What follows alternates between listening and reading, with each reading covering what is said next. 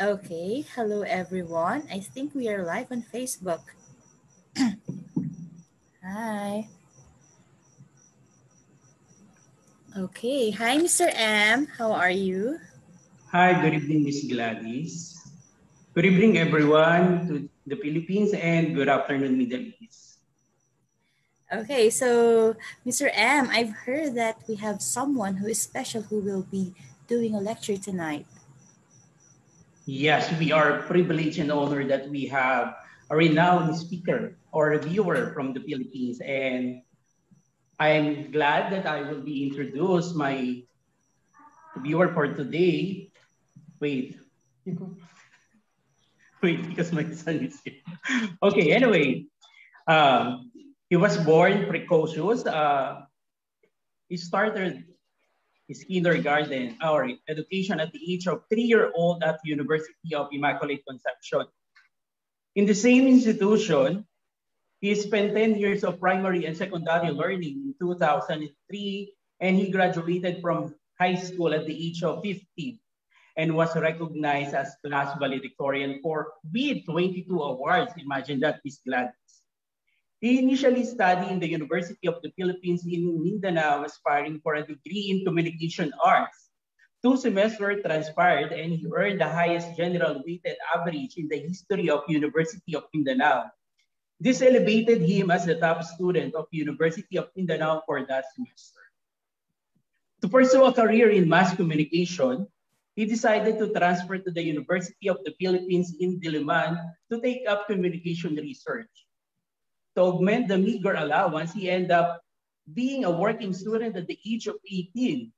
That was, he was first taught IELTS at a review center and had 3 other part-time jobs. Okay. In spite of working like a horse, with 4 jobs while in school, he managed to get a 4 plus 1.0 in semester that resulted in him being inducted to be the P Gamma Mu International Honor Society and P Gamma P Highest International Honor Society when he was only in 3rd year.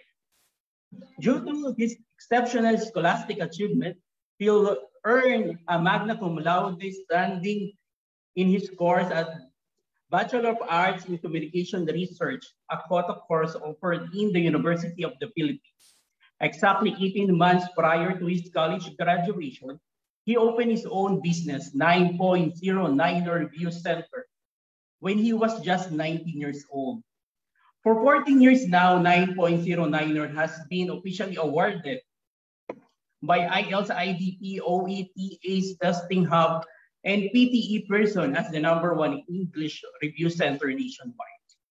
Now, at age 33, he has supervised 60 instructors from 9.09ers with online enrollees from all habitable continents.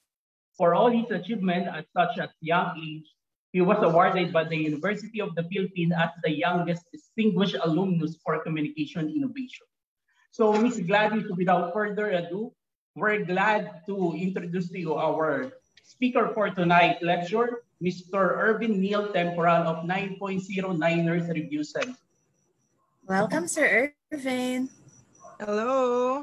Sound check, check. Mic 1, 2. Let me just double check. Can you hear me clearly? Yes, Sir Ervin. Yes, we do. But I'm not sure why I cannot see my video. Can you see me po? Not yet. Not yet, sir. One moment. Start video. Why is this dark?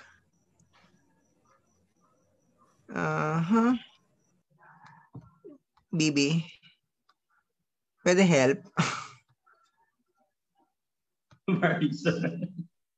I'm not sure why I cannot see myself, but it says here that I started the video sharing already. It's okay. Maybe I'm not one of the hosts. Is that the reason why? I'm trying to figure this out. One moment. You are, sir. You are a co-host. One moment. So, Miss Gladys, how's your preparation before? I would say that I've done all of the I would say I've done all the things that a student can do, On naman. most especially procrastinating. So, however, when I was already in despair to have that desired band score that I Sorry. needed for my visa screen, I managed to work hard for it because I know for a fact that if we are if we work for our dreams, definitely we will get it. So after that, and then doing some practices with other group mates, I managed to finally get that seven. So Yeah. I'm thankful for this group. So yeah. Oh, here's So, Sir Irvin. I, Sir Yes, Hi, Irvin, Sir welcome Irvin. to I was IELTS able to Filipino solve the Nurses. technical problem. That's like technical glitch. Yeah, it's okay. So, are you ready, sir? Of course. Okay, so take it away. Okay, first things first, I'd like to thank IELTS Filipino Nurses Group for inviting me to speak to you guys for free for tonight. And so, you know, for a fact that there are four subtests in the IELTS. There's listening, reading, writing, speaking, but speaking is the most important subtest for nurses. And you might want to ask why. One thing's for sure. If you get a 9 in listening, reading, and writing, but your speaking is 6.5, then that means to say you do not qualify for any destination. However, if you get a 7 in speaking, even with a 6 in listening, reading, and writing, then you are assured of a destination, and that's the United States of America. That's why I'd like to thank Sir Jeff for inviting us here, the moderators, the admin, uh, Miss Gladys, Sir Marvin, and also thanks to Miss Jess for introducing me to the group. Now, I want this to be lively and I need your participation, okay? So first things first,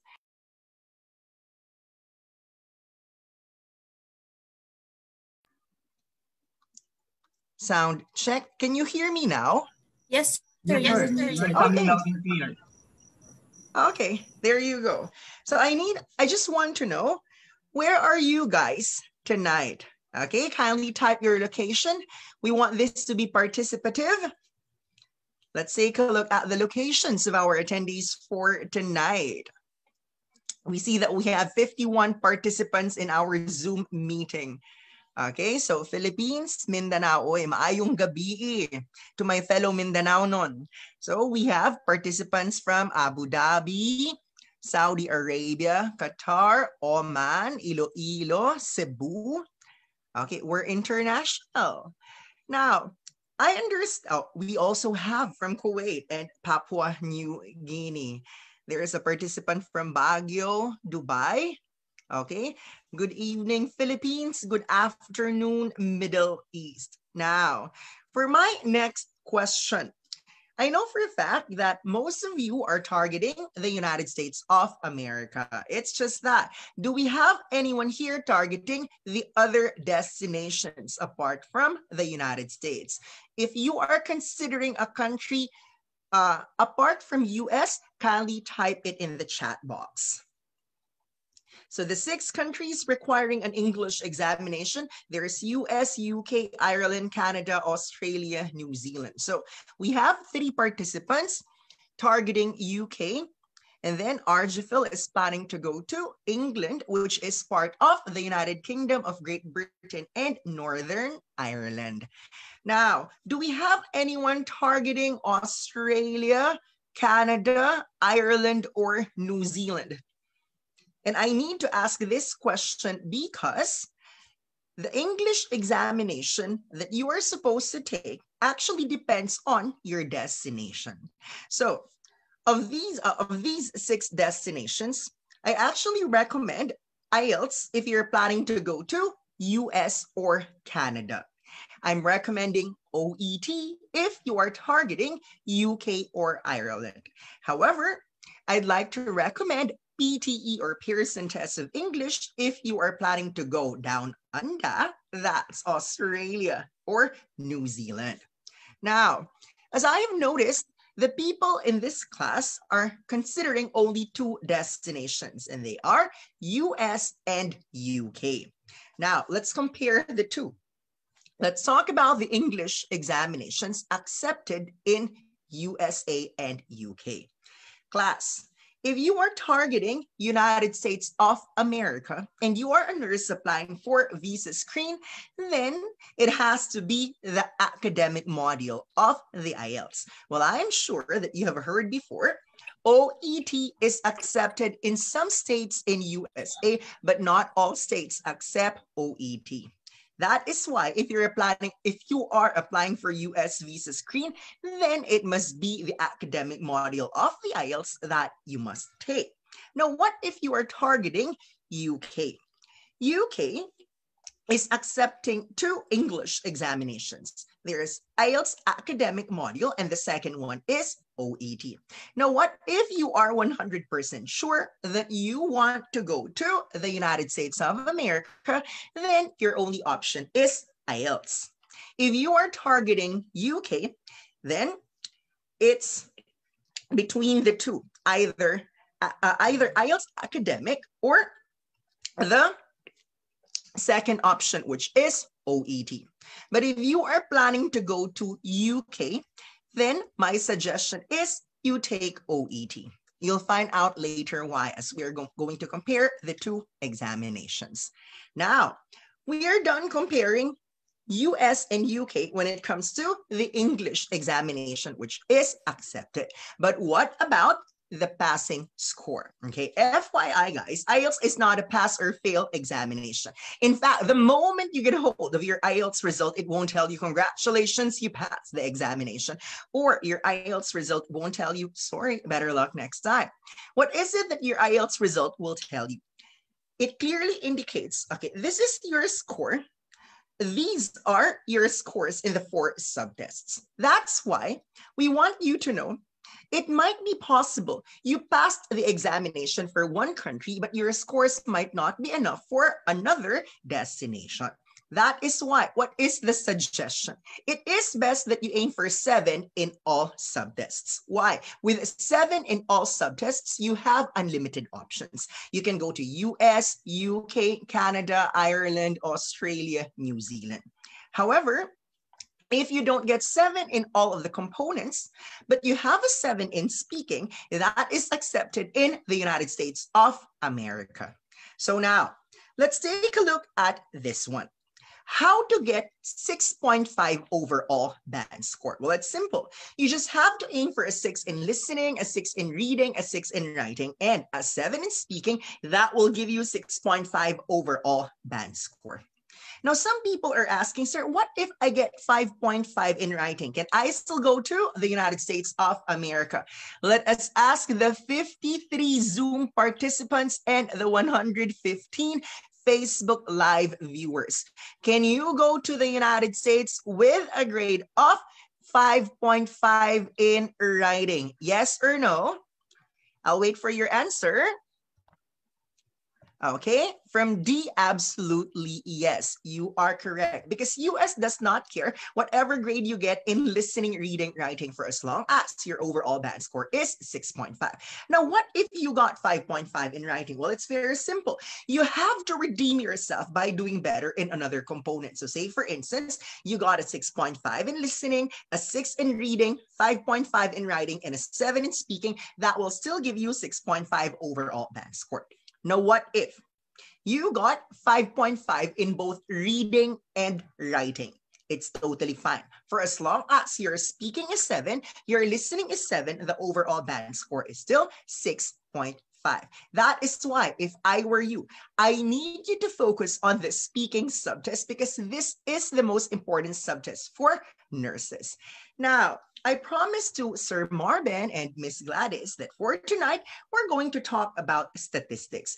I hope you will understand where I'm coming from. Well, that's because I am not a nurse by profession. In fact, I am not an English teacher. But as I was introduced earlier, I finished a degree in BA Communication Research. That is a statistical writing course. That is why in all of my discussions, I always anchor on statistics. Now, let me check how well informed our participants are for tonight. Class, you know for a fact that IELTS is graded numerically from 1 to 9. Now, will you please tell me what is the national average of Filipinos in the speaking subtest, where 9 is the highest and 1 is the lowest? Let's take a look at your intelligent guesses. Can someone tell me? Okay, Kel Poyawan said it's 6.5. Mr. M, 6.5. Gretzel, 6.8. D, 6.5, 6.3, 6.5 to 7, 6.3. Okay. Now, I want you to check the website of IELTS. That's www.ielts.org. And there you will find the performance of the candidates worldwide. It is further subdivided into 4 subtests. So listening, reading, writing, and speaking national average. In fact, one of you got it correctly. Let me just go back. I think it's my fellow Mindanao non Gretzel May. If my memory serves me right, Gretzel earlier mentioned that he or she is from Mindanao. 6.8 is the national average. Now, let us do the mathematics. 7 is the required band score for nurses to go to America. But if 6.8 is the national average grade of Filipinos in speaking, will you please tell me now, common sense, how many percent of Filipinos planning to go to the United States can actually get the required band score of 7 in speaking? It doesn't have to be the exact percentage, but just look at this. National average is 6.8, but the target is 7 in speaking. So please give me the percentage of the Filipinos who can get the required band score in speaking when going to the United States. 0% as the lowest and 100% as the highest. Guys, participation, because tonight, it's not about me, it's about you. We want to bring out the best in you. Okay, Archibald said that 100% or all Filipinos who are targeting USA can get the required band score. I'm sorry, but I don't think so. Why? Imagine 7 is the target, but an average Filipino can only get 6.8. So do the mathematics. So someone said 78%, 98%, 90%, 75%, 60%. Let's do it this way. An average person gets 6.8, which means to say less than half of Filipinos planning to go to the United States get the required band score in the speaking subtest. Now, you're going to ask me, so how come you knew about this? So, FYI, ladies and gentlemen, I am not a newbie. I'm not a novice in the IELTS. In fact, as I was introduced earlier, I started teaching IELTS in May of 2006, which means to say this year, this exact month, I'm celebrating my 15th year as an IELTS reviewer. So almost half of my life, because I'm 33 now, almost half of my life I have devoted to this English examination. So it was in 2017 when I was sent to Shanghai, China, to meet Dr. Joanna Moram, one of the big bosses of IELTS in Singapore, and Dr. Victoria Clark, one of the big bosses of IELTS in Asia. During that international conference from December 1 to 5, 2017 in Shanghai, China, I met with the most important people in IELTS all over Asia. So as the lone representative of the Philippines that time, I got the golden opportunity to talk to the big bosses of IELTS and know about the performance of our candidates in each of the 4 criteria. That is why later we're going to talk about the 4 criteria in the speaking subtest, namely fluency, pronunciation, vocabulary, and grammar, and talk about which criterion we Filipinos usually get the highest average and in which criterion are we not so good at. Remember, I promised that we're going to talk about statistics because statistics means the world to us. The only way to move forward is to base our preparation on studies. So now we already know that 7 is the target of nurses going to USA, but 6.8 is the national average. Now let's talk about the format of the speaking subtest. Before we continue, I want to check how many of you guys are planning to take computer delivered exam. So FYI, we have 2 types of IELTS, paper-based and computer delivered. So paper-based IELTS was first introduced in 1989, and you heard me right. IELTS is older than some of you because right now or this year, IELTS is actually turning 32 years old. What about computer delivered exam? Computer delivered IELTS was first introduced to Asia 2 to 3 years ago.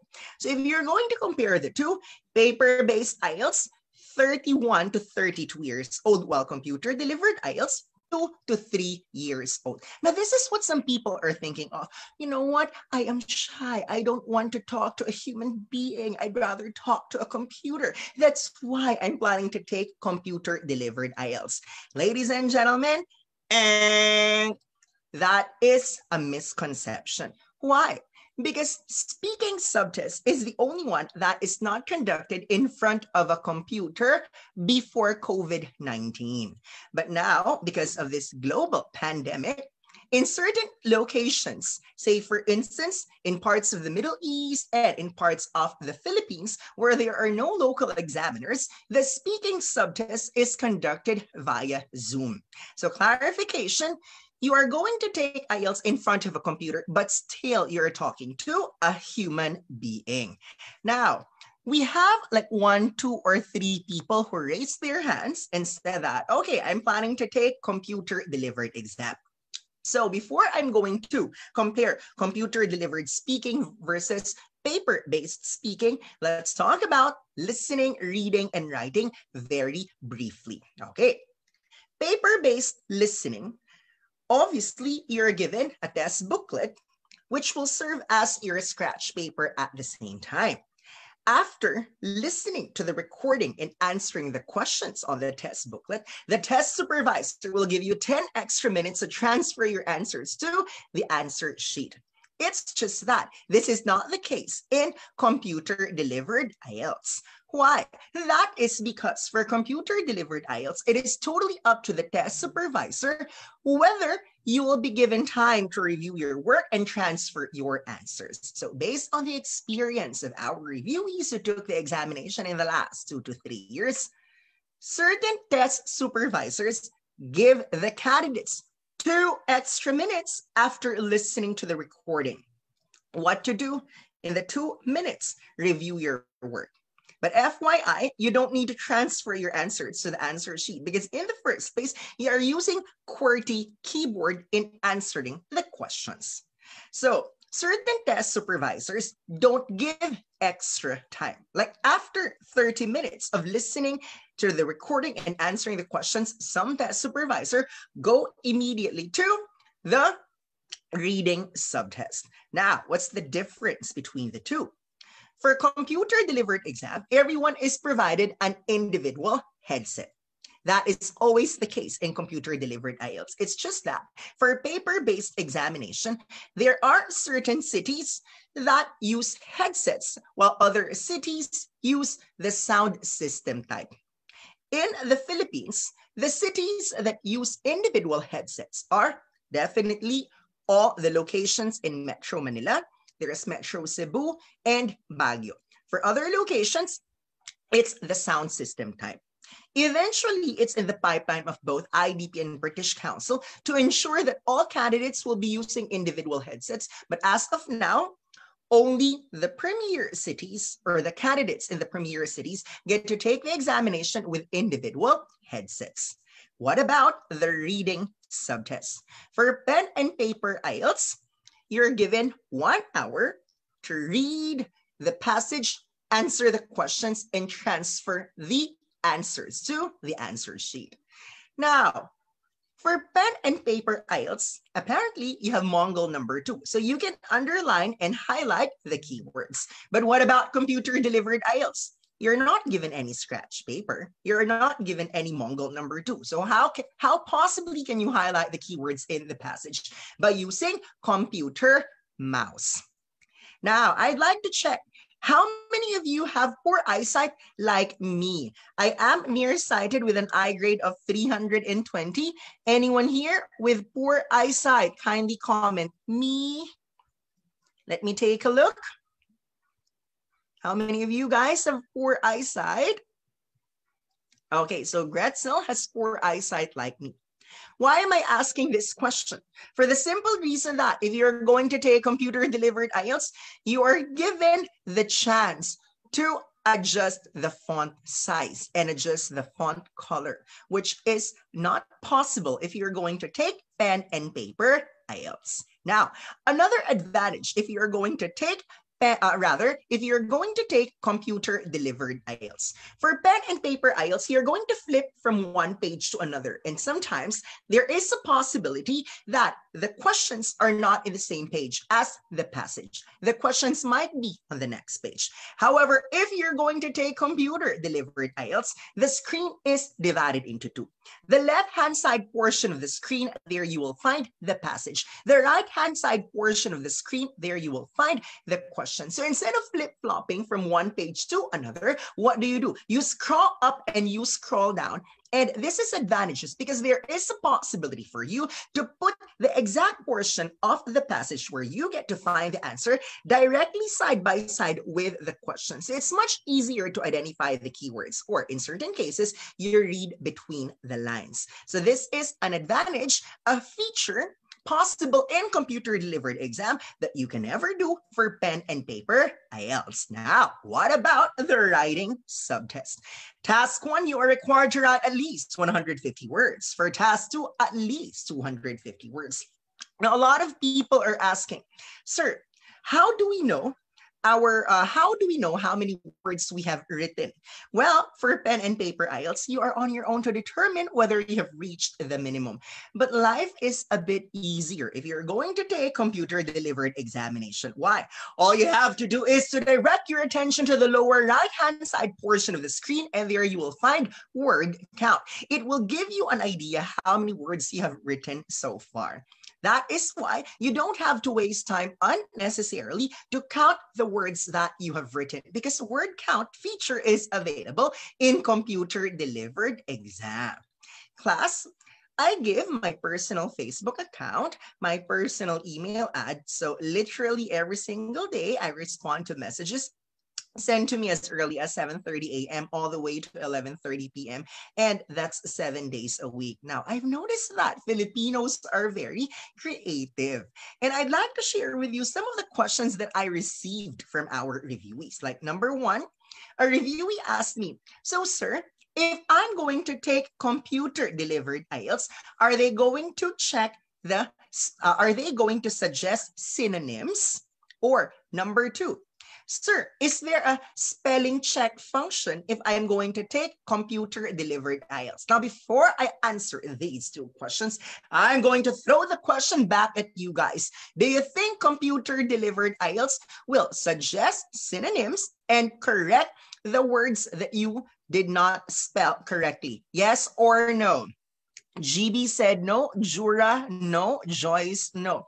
It is obvious. Come to think about it. Why are they going to assess your proficiency in English if in the first place they are going to suggest synonyms, or they are going to check your spelling? So it's not as if you're using Microsoft Word when you take IELTS computer delivered exam. What you see is a simple notepad. So you're on your own to think of the synonyms, to check the spelling, and so on. Well, my memory serves me right. And there is this message that I will never forget. So a reviewee asked me, sir, what if I take the computer delivered examination and right in the middle of the examination, sir, nag-brown out. What will happen to the essay that I have written? And that's when I realized, wow, ang taba ng utak ng mga Pinoy, diba? Grabe ang imagination. Naisip talaga nila that there might be a possibility of brown out or power interruption in the writing exam or in the written subtests. Well, the promise, according to British Council and IDP, whatever last word you have typed prior to the power interruption, this will be saved automatically to the system such that when power comes back, that last word that you have written, this is where you continue with the rest of the essay. You don't have to start from scratch. Well, at least that is something good to know for those who are taking the computer delivered examination. Now, what about the speaking subtest? Because earlier I told you that we're going to focus on speaking tonight as it is the most important subtest for the nurses. Well, let's take a look at the situation in the Philippines before we go to overseas testing centers. Okay, for Filipino candidates, if you are going for candidates taking the examination in the Philippines, if you're going to pick computer delivered exam, the guarantee is you get to finish all the 4 subtests in one day. How does this work? For the written exams, listening always comes first, followed by reading and then writing. So speaking is the only subtest in the IELTS that is not conducted together with the written exams. And what is the explanation? What is very simple? Everyone gets to listen, read, and write all at the same time, but apparently not everyone gets to talk all at the same time. That is why there is a specific schedule for each test taker in the speaking component. Now the question is, when is the speaking subtest? For computer delivered exam, if you choose the morning session, like 9 a.m. to 12 noon for the written exams, definitely you're going to have the speaking subtest in the afternoon. Worst case scenario, if there are plenty of candidates, you might have the speaking subtest in the evening. Well, that will depend on the number of candidates, but because we still need to maintain social distancing in testing centers right now, I doubt if someone will be scheduled for a speaking examination in the evening, knowing that testing centers are only allowed to function at maximum of 30% capacity. Now, if you're going to take the written examinations in the afternoon, that's from 1 p.m. to 4 p.m., definitely you're going to have the speaking subtest in the morning. So that is the promise of British Council and IDP, that you get to complete all the 4 subtests in one day. And I bet this is helpful for people who are working. We know for a fact that it's very difficult to file for a leave from work. So if you are working, it's best that you choose computer delivered examination because you don't have to go back to the examination venue on a different day. But what if you're going to take paper-based examination? It totally depends on the number of candidates. But the usual promise of British Council and IDP, the speaking subtest may fall on one of the 3 days. It could be the day before your examination. It could be on the same day as your written exams or the day after. FYI, one IELTS examiner interviews up to how many candidates? Okay, I don't want to give that information just yet, so I need you to guess. Will you please tell me how many candidates do you think are being interviewed by one examiner in one day? Okay, let me take a look at your guesses. Okay, IFNG said 10. What about the others? Guys, we need your participation. This is not a monologue. This is a lecture. Okay, Camille, 30. Gretzel, 30. Mr. M, 15. 20. 10.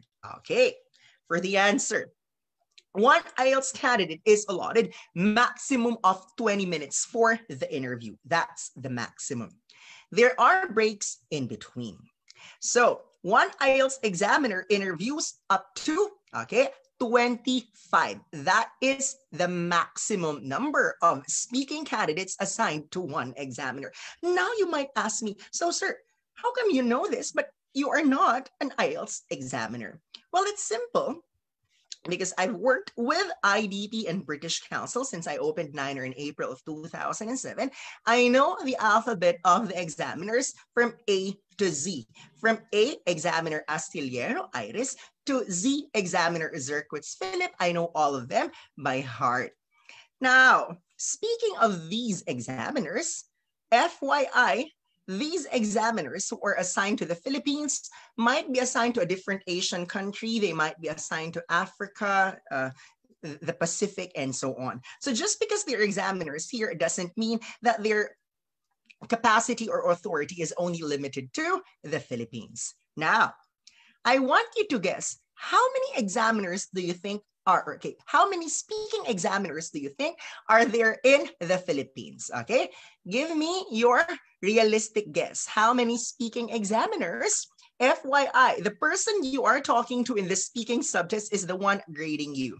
So IFNG guessed 30, Cookie 50, iPad 20, Master G 30, Arjifel 30, Mr. M 45, Antoinette 20. Okay, the answer, dun, dun, dun, dun, approximately 35 speaking examiners in the Philippines. A common question that I received from the review is, so sir, where am I supposed to take the examination if I don't want to be assigned to a Filipino examiner? And my response, you want to make sure that you won't be assigned to a Filipino examiner, then take the examination in Zimbabwe. Then, magagalit. And I said, well, obviously, if you're going to take the examination in the Philippines, there is a possibility that you're going to be assigned to a Filipino examiner, because where are you taking the test? In the Philippines. That's why there are local examiners. Now, we have 35 examiners. That's the approximate number. How many do you think are white examiners? Well, IELTS is a test of English. So most people think that the examiners are white. Now, let's take a look at the guesses of the participants. IFNG 10, iPad 5, Master G 5, Joyce 10, Jura 10, 10, 10, and so on. Okay. Based on my last count, okay, we have more than 20 Filipino examiners and less than 15 white examiners in the Philippines. Why am I giving you this as an idea?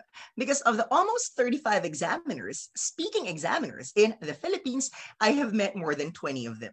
I have attended their speaking workshops, writing workshops, and I'm planning to share my knowledge tonight.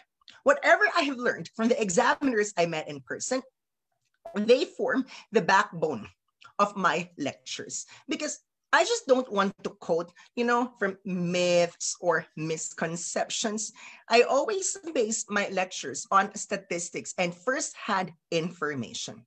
In fact, when I started teaching IELTS in 2006, my first boss was an IELTS examiner. The nitty-gritty details I've learned about this examination, I did not get from books, I did not get from the internet, I did not get from YouTube, but I learned firsthand from an IELTS examiner. That's why what I'm sharing with you is certified information from credible experts, the ones who are conducting the examination. So going back to what I was saying, we have almost 35 examiners in the Philippines. More than 20 are Filipinos, less than 15 are white. One examiner gets to talk up to 25 candidates in one day. So the earliest possible start of the speaking subtest is 8 a.m. Now, what about the last time slot in speaking? It's 9:40 to 10 p.m. You heard me right, 9:40 to 10 p.m. That's the latest possible schedule in the speaking subtest. Now, some people might be thinking when they receive a phone call coming from the representative of IDP and British Council, if the rep says, oh, hello, you're going to take your speaking examination at 9:45 p.m. Then some Filipinos say, excuse me, did I hear it right? Did you just say PM, or do you mean 9:40 a.m.? No, that is really the last speaking test for the day, 9:40 to 10 p.m. The question is, when will you find out your schedule in speaking? It's like this. If you choose computer delivered examination, the moment you register in the website of IDP and British Council, you get to pick your own schedule in speaking. And this is exactly the reason why we recommend that candidates register for the examination at least 2 to 3 weeks before the test date. Why? You can pick the best schedule in speaking such that your written exams, say for instance, would end at 12 noon, and then you're not going to have the speaking subtest at 1 p.m. because apparently you still need to eat, you need time to relax. Or if you register for the examination, say for instance, just 3 days or 4 days before the test date, well, the only time slot left might be 9:40 p.m.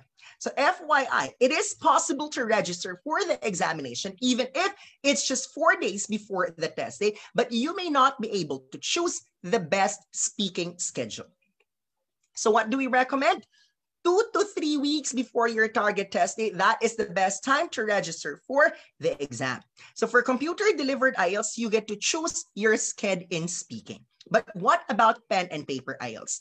Well, more people take pen and paper IELTS because the capacity for computer-delivered examination, 15 at a time. 15 candidates in the morning, 15 candidates in the afternoon. But for paper-based IELTS, they can rent a big function room, a big ballroom that can accommodate up to 100 people. That's why more people there are more speaking candidates for paper-based IELTS. Now, when will you find out your schedule in speaking? If it's paper-based examination, 5 days before the written exams. So kindly check your inbox or spam folder because sometimes the email coming from IDP or British Council does not enter the main inbox, but sometimes you get to find it in your spam folder. If 4 days before the written exams still you have not received any information or confirmation regarding your speaking schedule, this is when I vehemently encourage you to coordinate with IDP and British Council for you to find out your exact, your specific sched in speaking. So we have just compared paper-based IELTS, computer-delivered IELTS, listening, reading, writing, plus the speaking subtest. Well, for speaking, there is not much of a difference except for the schedule. Because if it is computer-delivered exam, you get to finish all the 4 subtests in 1 day. But for paper-based IELTS, there is a possibility that you have to go back to the examination venue on a different day for your speaking subtest. Now, what about the cost of the examination? For IDP, it's 11,300 pesos for both paper-based and computer-delivered exam. However, the British Council recently announced a price increase for the IELTS examination. And now British Council charges 11,650 pesos for the candidates taking the tests in the Philippines. For our reviewees based in the Middle East, it is best to double check with the local IDP or local British Council how much they charge for the examination because FYI, the cost of the IELTS is country specific. It might be a little more expensive in another country. It might be cheaper in another country. That's why you always have to double check with the local IDP and British Council. Now, speaking of IDP and the British Council, now I want to ask, there are 47 participants here in our Zoom meeting room. How many of you, we're going to divide the class into 2. How many of you are going to choose IDP and how many of you are planning to take the examination in British Council? After the vote, that's when I'll tell you the difference between the 2, okay? Participation. How many are planning to take the exam in, IDP, BC, IDP, IDP, IDP, BC, IDP, IDP, IDP.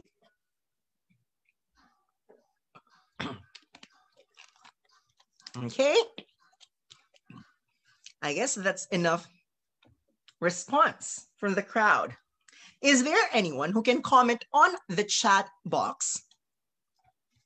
What do you think is the difference between the 2? Is there anyone who can tell me the difference between IDP and British Council? Well, for sure, I know the answer, but I don't spoon feed the information right away. Remember, this is a class. I don't get to see you. Okay, so Cookie said location. GL said remarking fee.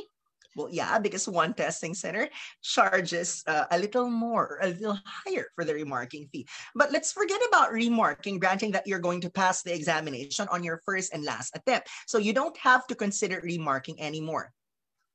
Apart from Cookie, is there anyone else who would like to share his or her thoughts regarding the difference between IDP and British Council?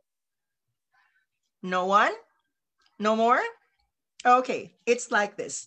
Let's compare IDP and British Council to convenience stores like 7-Eleven and Mini Stop. What about IELTS? Let's compare IELTS to the coffee that I'm drinking right now. Okay, Kopi Ko Iced Blanca. So if you go to 7-Eleven and you buy Kopi Ko Iced Blanca, don't be surprised that if you transfer to Mini Stop, it's exactly the same Kopi Ko Iced Blanca that you're going to get. Which means to say, IDP and British Council are not the one making the test papers. It's Cambridge making the test papers. So what then is the function of IDP and British Council? These two testing centers are distributors. So there is no Cambridge office in every country worldwide. That is why for certain locations, only British Council is available. IDP is not an option. For the candidates there, they're left with no choice but to take the examination in British Council. Also, there are certain countries where IDP is the only option. But what about the Philippines? IDP and British Council. These are the two testing centers available. Let's go back to Mini Stop and 7-Eleven. Why is it that some people choose Mini Stop over 7-Eleven, even if they sell exactly the same Kopi Ko Iced Blanca? Cookie is actually correct. It's the location. So where is the British Council office located? If you live in Metro Manila and Taguig, BGC is more accessible for you. That's when we recommend the British Council. So where exactly is the facility of the British Council? The Curve building right across St. Luke's Global City. But if you live closer to Ortigas, that's when we recommend you to take the examination in IDP. Class, if you're taking the examination outside of Metro Manila, kindly check the venue. Kindly check the hotel, which is considered as the testing center. So yes, it's the location that determines which testing center must you pick for your IELTS exam. Also, Kopi Ko Blanca in 7-Eleven might not have exactly the same price as the Kopi Ko Iced Blanca in Mini Stop. So earlier I told you that IDP for now charges 11,300 for the IELTS examination, whereas the British Council charges 11,650. So if you think 350 spells a big difference between the two, then go for the testing center, which is more affordable. However, it is a misconception for you to say, okay, let's take the examination in one testing center simply because they offer the easier examination.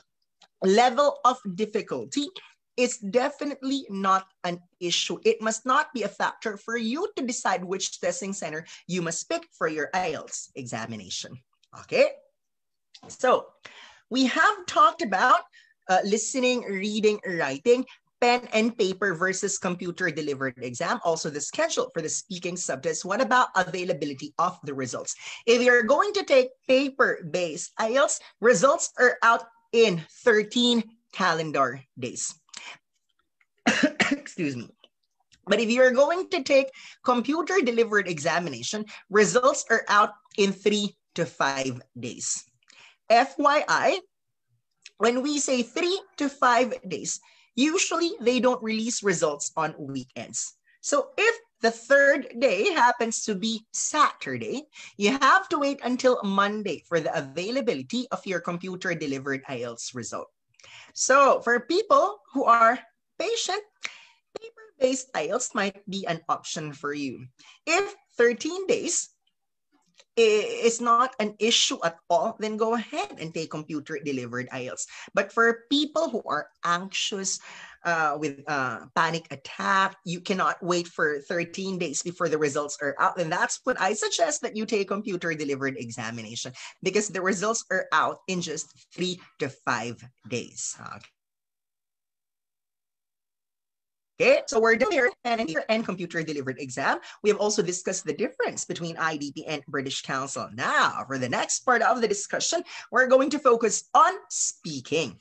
The 4 criteria followed by the 3 tasks. So before we continue, do we have any question coming from the participants? Okay, any questions so far? It's good that you ask questions, because it only means 2 things if you don't ask questions. Number 1, walang naintindihan, or number 2, naintindihan lahat. Hopefully, it's the second one.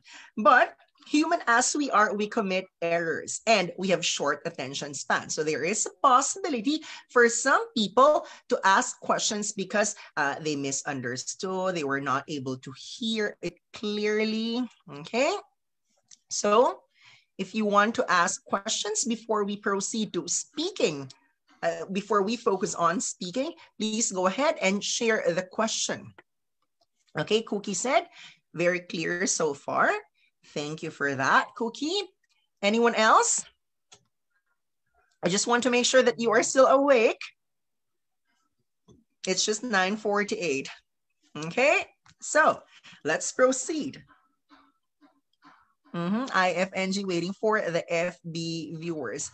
Well, unfortunately, I cannot see the comments of the FB viewers here, but if someone can type the questions of the FB viewers in our chat box, I'd be very glad to answer these questions. Okay, so IFNG question. IDP, my paper-based. Will both IDP and British Council offer paper-based and computer-delivered exam? So IDP conducts paper-based IELTS in 16 to 18 key cities nationwide. For British Council, if I'm not mistaken, less than 15. But what about the cities where computer-delivered exam is available?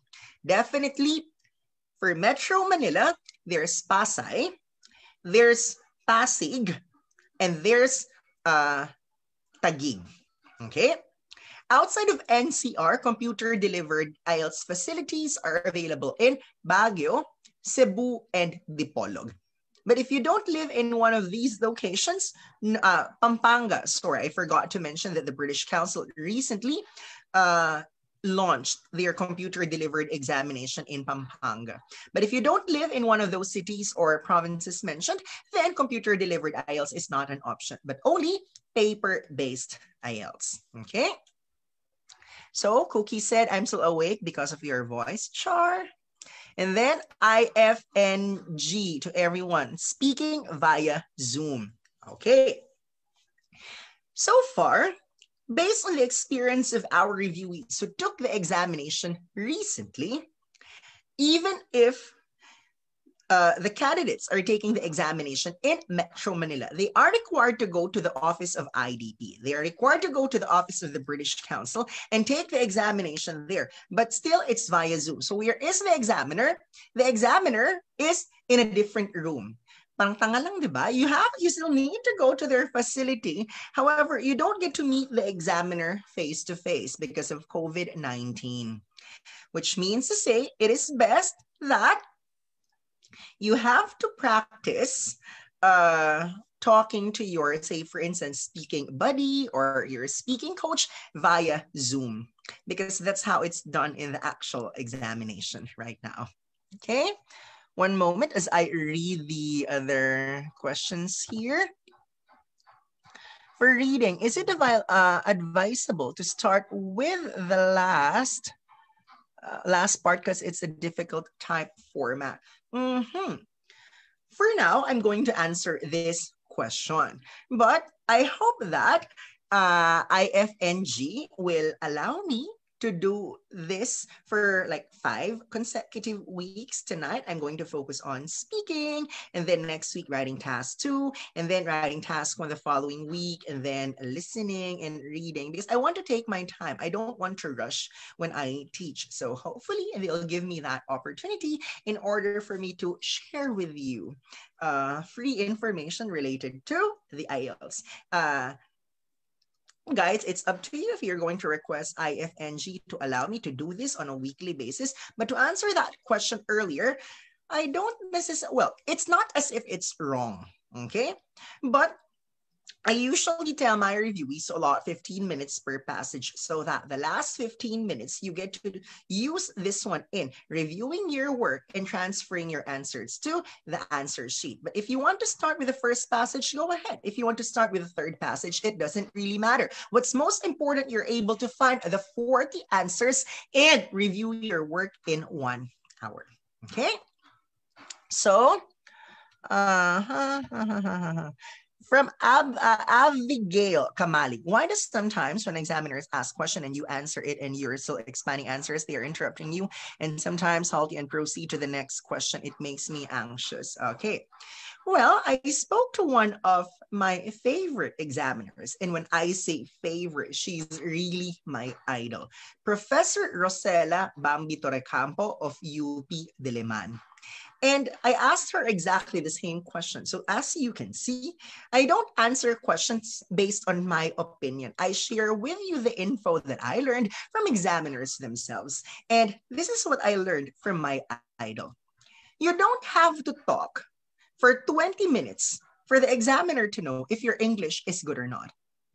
If you respond to one question with just 4 sentences, that's good enough for the examiner to know if you are responsive to the question or not.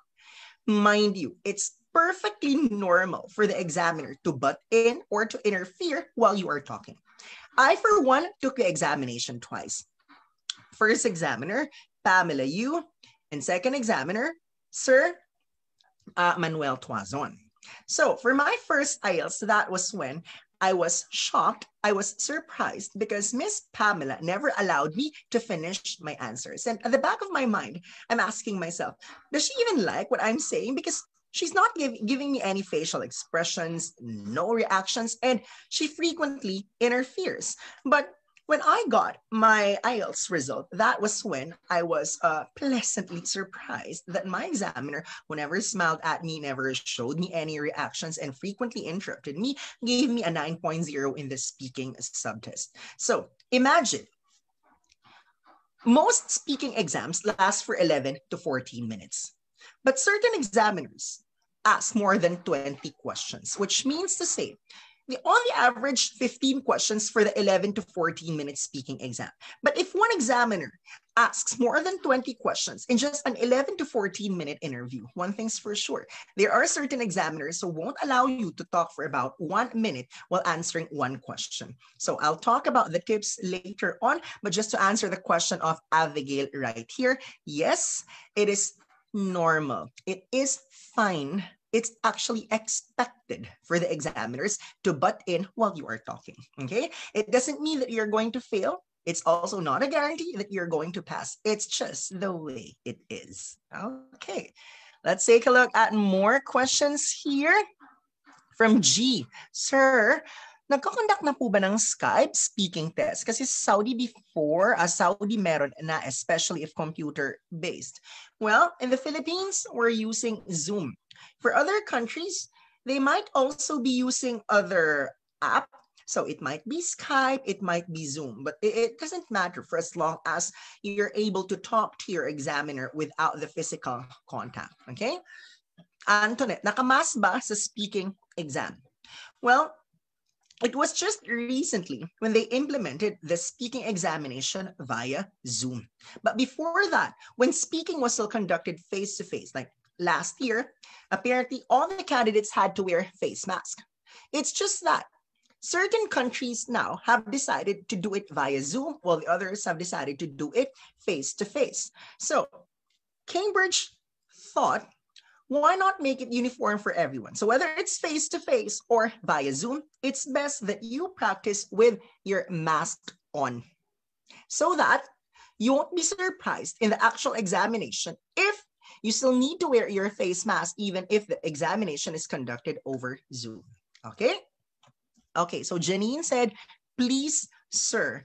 Well, it's actually in your hands. So you request for IFNG to allow me to present on a weekly basis. That depends on the outcome of our lecture for tonight. If you think that the content is helpful and you want to learn some more, it's just a matter of requesting the admin, the moderators of IFNG, to make this our weekly habit. But if you think that you're just wasting your time tonight, then tell them we don't want Niner next week. It's totally fine with me. But one thing's for sure, I'm giving my all whenever I teach. And in fact, whenever I conduct lectures, there's always statistics and there's always words of wisdom from IELTS examiners. And so far, I've just shared one, and that's from examiner Rosella Torrecampo, because we still have not talked about the format of the speaking test and the 4 criteria. More of that later on. I'm just entertaining questions. Okay, so from Jen, out of curiosity, can we combine results from IDP and British Council? The answer is yes. Okay, for writing, is it advisable to finish task 2 first? For Master G, the answer is yes. I'll explain that in the writing portion of our discussion, which might not be tonight. But imagine if writing task 2 is worth 66% of your grade in writing, and writing task 1, 33%. Imagine this one. What if you finished writing task 2, but you were not able to finish writing task 1? You expect a deduction for that. But kindly compare the deduction when you finish task 1, but you're not able to finish task 2. The deduction is twice as much because task 1 is just 33% of your grade, while task 2 is 66% of your grade. And this is exactly the reason why I always encourage all IELTS examinees to start with writing task 2, simply because the weight is twice as much as the value of writing task 1. Okay? From Vina Grace Bautista Iglesias. If via Zoom ang speaking, allowed na po alisin ang face mask and face shield during the speaking exam. If I'm not mistaken, I answered this earlier. It's still best that you practice with your face mask on because it's totally dependent on the test supervisor per location. Some test supervisors allow you to remove it while the others don't. So we just have to make sure that you're prepared for the actual examination. Try to practice with your face mask on. Mabel, do they require mask? I think that's answered already. I'll just answer a few more because we might be running out of time if we answer all of these questions without proceeding to the discussion. Okay. So yes, sir, from IFNG weekly lecture from Niner. Oh, bongga. From all of the moderators, a big yes.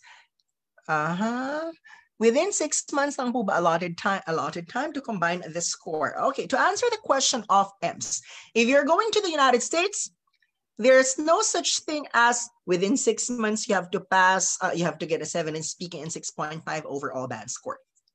US does not care for as long as both results are still valid. If you're targeting UK or Australia, you must have passed all the subtests within 6 months. If it's New Zealand, 12 months. So it's totally dependent on the destination, okay? For listening, if I skip something and do not clearly hear and find the answer, what would be the next step? Well, Master G, parang totoong buhay lang to, no? If you missed something, 2 words, move on. Why? Because this is not a right minus wrong examination. If your answer is right, then good for you. If your answer is wrong, apparently, you don't get any deduction for that. It is best to look at what's ahead of you and not behind you. So 2 words applicable not just in IELTS, but also in real life. Move on. Okay, I guess that's the end of the questions. Now we move on to the 4 criteria in speaking.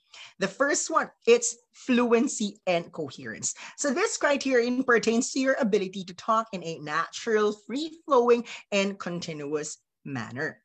Class, most people think that if you are fluent, it means you are talkative.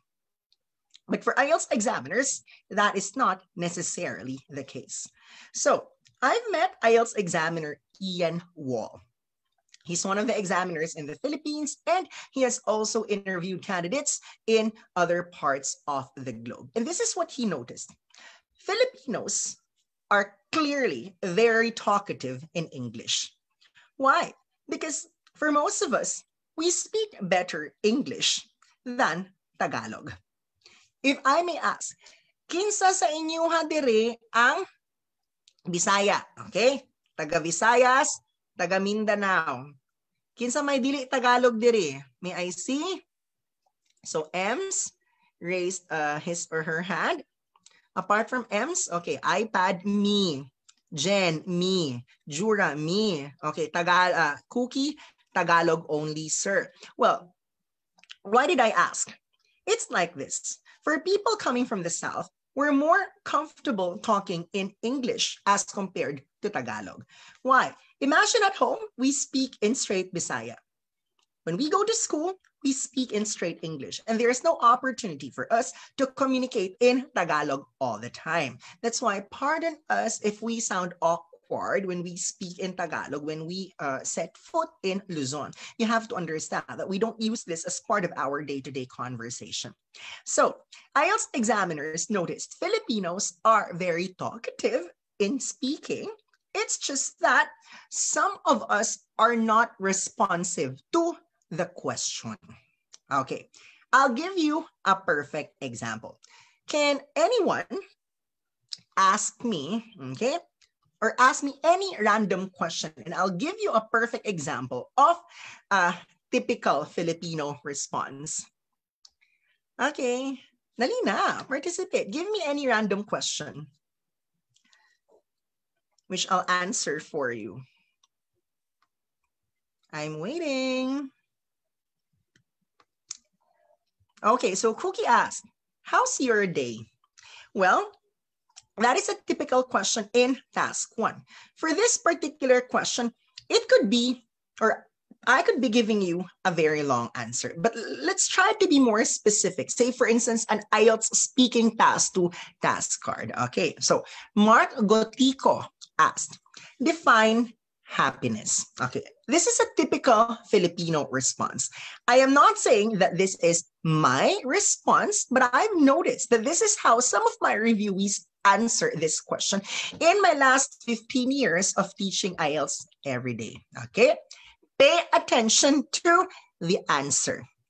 Okay, happiness is subjective because for some people, it might mean money. Well, for some people, it might mean career or success. Now, speaking of money, I really want to earn money because I want to buy the needs and provide for the wants of my family members. And speaking of family members, you know what? My family members want to go to other countries. They want to travel. And speaking of traveling, they're thinking of Europe as a destination because Europe is very posh, it's very regal. And speaking of the word regal, the series that comes to mind is Bridgerton. In fact, when I watched that on Netflix, how I wanted to be in the shoes of Daphne, who eventually got married to the Duke of Hastings. But speaking of the Duke of Hastings, isn't it ironic that that man is actually Black when Bridgerton was actually shot like ideally a century ago? That was a setting of Bridgerton. Now, going back, what did you notice to my response? Okay, any comment on my response? It started with a question, define happiness, but what went wrong with that sample delivery or sample response? Any idea? Can someone tell me what went wrong with that response? Okay, Mac J is correct. I'm not answering the question.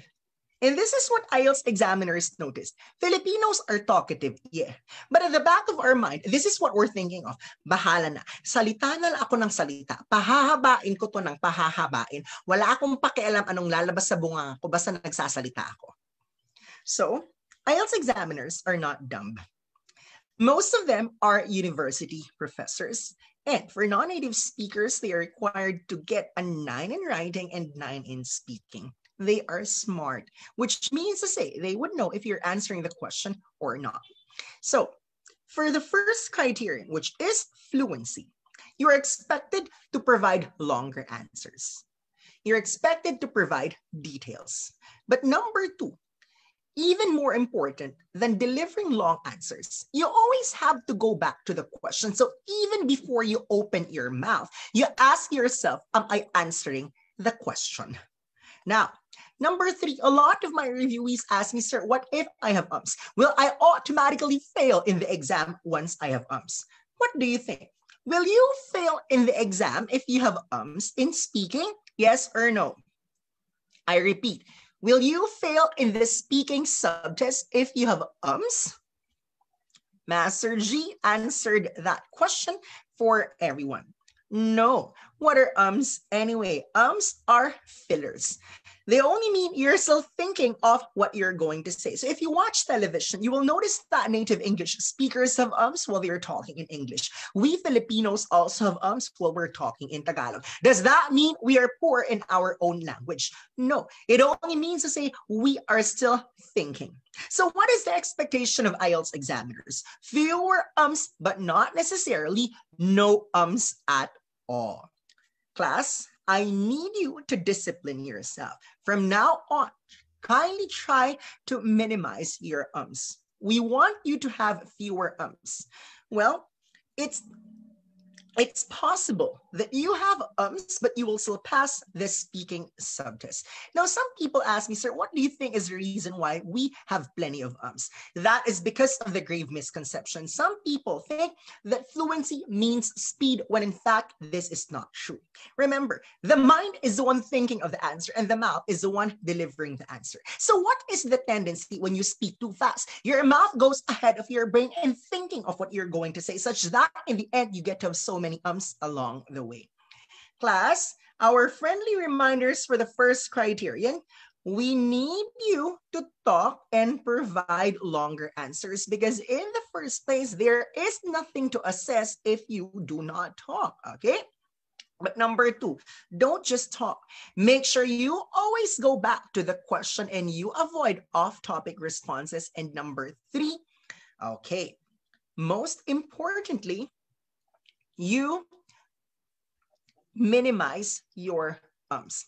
It doesn't mean no ums at all. You don't have to talk too fast. Just make sure that there is a smooth flow in your delivery.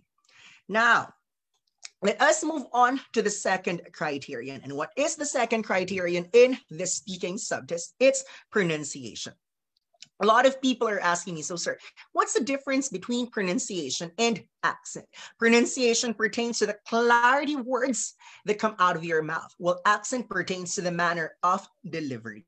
And it is usually affected by the native tongue or the regional orientation. Now, speaking of accent, there are native accents like American, British, Australian. Question: are you required to have the Native American accent or British accent to pass the speaking subtest? Yes or no? Are you required to have the Native American or British accent to pass the speaking subtest? No, no, no, you are right. Why? What matters most is that you speak clearly. It doesn't matter if you don't have the American or the British accent. But what's most important, you neutralize the local accent. The objective of every IELTS examinee must be, when the examiner closes his or her eyes, the examiner must not have an idea that the person talking is a Filipino. You must not have the nuances of most Filipinos while you're talking in the speaking subtest. Okay? So let us go back to what we're talking about. Class, that's accent. But what about pronunciation? Fortunately, there are a lot of people today who speak clearly. It's just that it's quite unfortunate. There are also people with poor pronunciation, and they are those who are said to have some speech defects. Class, if you get what I'm saying, Some people interchange F and P, B and V, D and TH. So why is this the case? Because if you look at the original abacada, the original Tagalog alphabet only has P, B, D. No F, no V, no TH sound. And that's exactly the reason why when some of us were introduced to English, we were confused. How come in English there is F, V, and TH? I am letting you know, how do you speak clearly? It's just a matter of opening your mouth. Why? Words are just air coming out of your mouth. Try to do this randomly while you're talking. Keep on talking and then cover your mouth. You will realize there's air coming out of your mouth. Because like what I've said, words are just air. You want the words to come out freely? Simple. You open your mouth. Speaking of opening your mouth. Well, when I speak, I really make sure that the words come out such that I have to open my mouth as much, just to make sure that I'm able to speak clearly. So some people make fun of the way I talk, but you know what? I just have something to share with you. You cannot please everyone. In the same way, even if you do your best, there will always be people who will mock you or discredit you. But remember, guys, don't think of what other people have to say. Because the truth of the matter is, whatever you do, other people will always have something to say. You're not doing this for them. You're doing this for yourself. So if you want to get a safe grade in pronunciation, you just have to open your mouth. Later, I will give you tips on how you can possibly be more conscious of your pronunciation. But now, criteria number 2 is not just about accent neutralization. It's not just about pronunciation in general, but it's also the delivery. IELTS examiners notice that there are candidates who treat the speaking subtest as a formal interview. So remember, you're not applying for a job. You are not in court interviewed by a lawyer. You are not inside the high school guidance counselor's office because you were caught cutting classes. How are you supposed to visualize this speaking subtest? You're talking to your best friend. You're having a dinner date with the person close to your heart, which means to say you must not sound formal, but you have to sound conversational. Now, what about nervousness? To a certain extent, this affects our performance in the actual examination. As IELTS examiners say, there are only 2 kinds of people in the actual examination. Those who are nervous and make it more obvious that they are nervous. By doing what? They don't look at the examiner, they look at the ceiling, they look at the wall, and they sound as if they're going to vomit, or they sound as if they're suffocated. Class, well, the second type of IELTS candidates in the actual examination, they are those who are nervous but keep it to themselves. Okay? Relax. Imagine that you are not being assessed, because the more you treat this as an examination, the more you become conscious. Enjoy the speaking subtest. I repeat, not formal, but we expect a conversational approach. So let's go back to our lessons for the second criterion. How do you ensure that you pronounce clearly? You open your mouth.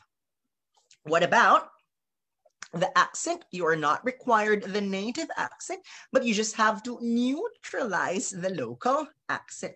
And number 3, not formal, but rather conversational. So the first 2 criteria, fluency and pronunciation, are the ones that assess your delivery.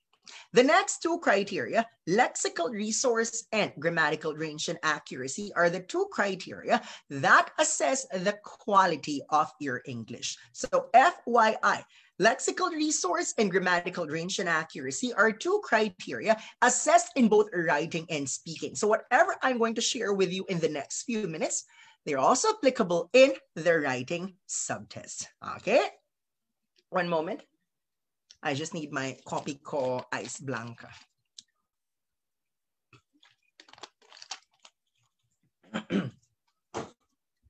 Okay, let's talk about lexical resource. In simple terms, this is vocabulary. More than anything, your words must be correct. That's the bottom line, okay? Accuracy more than anything else. But number two, it's not enough that you are correct. There has to be variety. Why?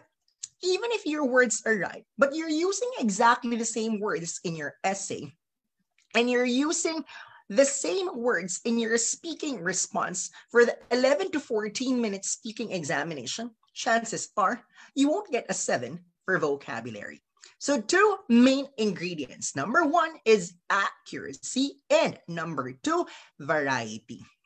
Please don't be repetitive and redundant. Now, before we proceed, may I ask you, is there anyone in this class?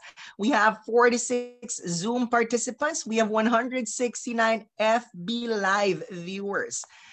Can someone please tell me the difference between repetitive and redundant? Anyone? Any volunteer? Okay, we encourage participation. No right or wrong answer. I just want you to speak your heart out. What's the difference between repetitive and redundant? Maybe the others are still typing. Let's give them time.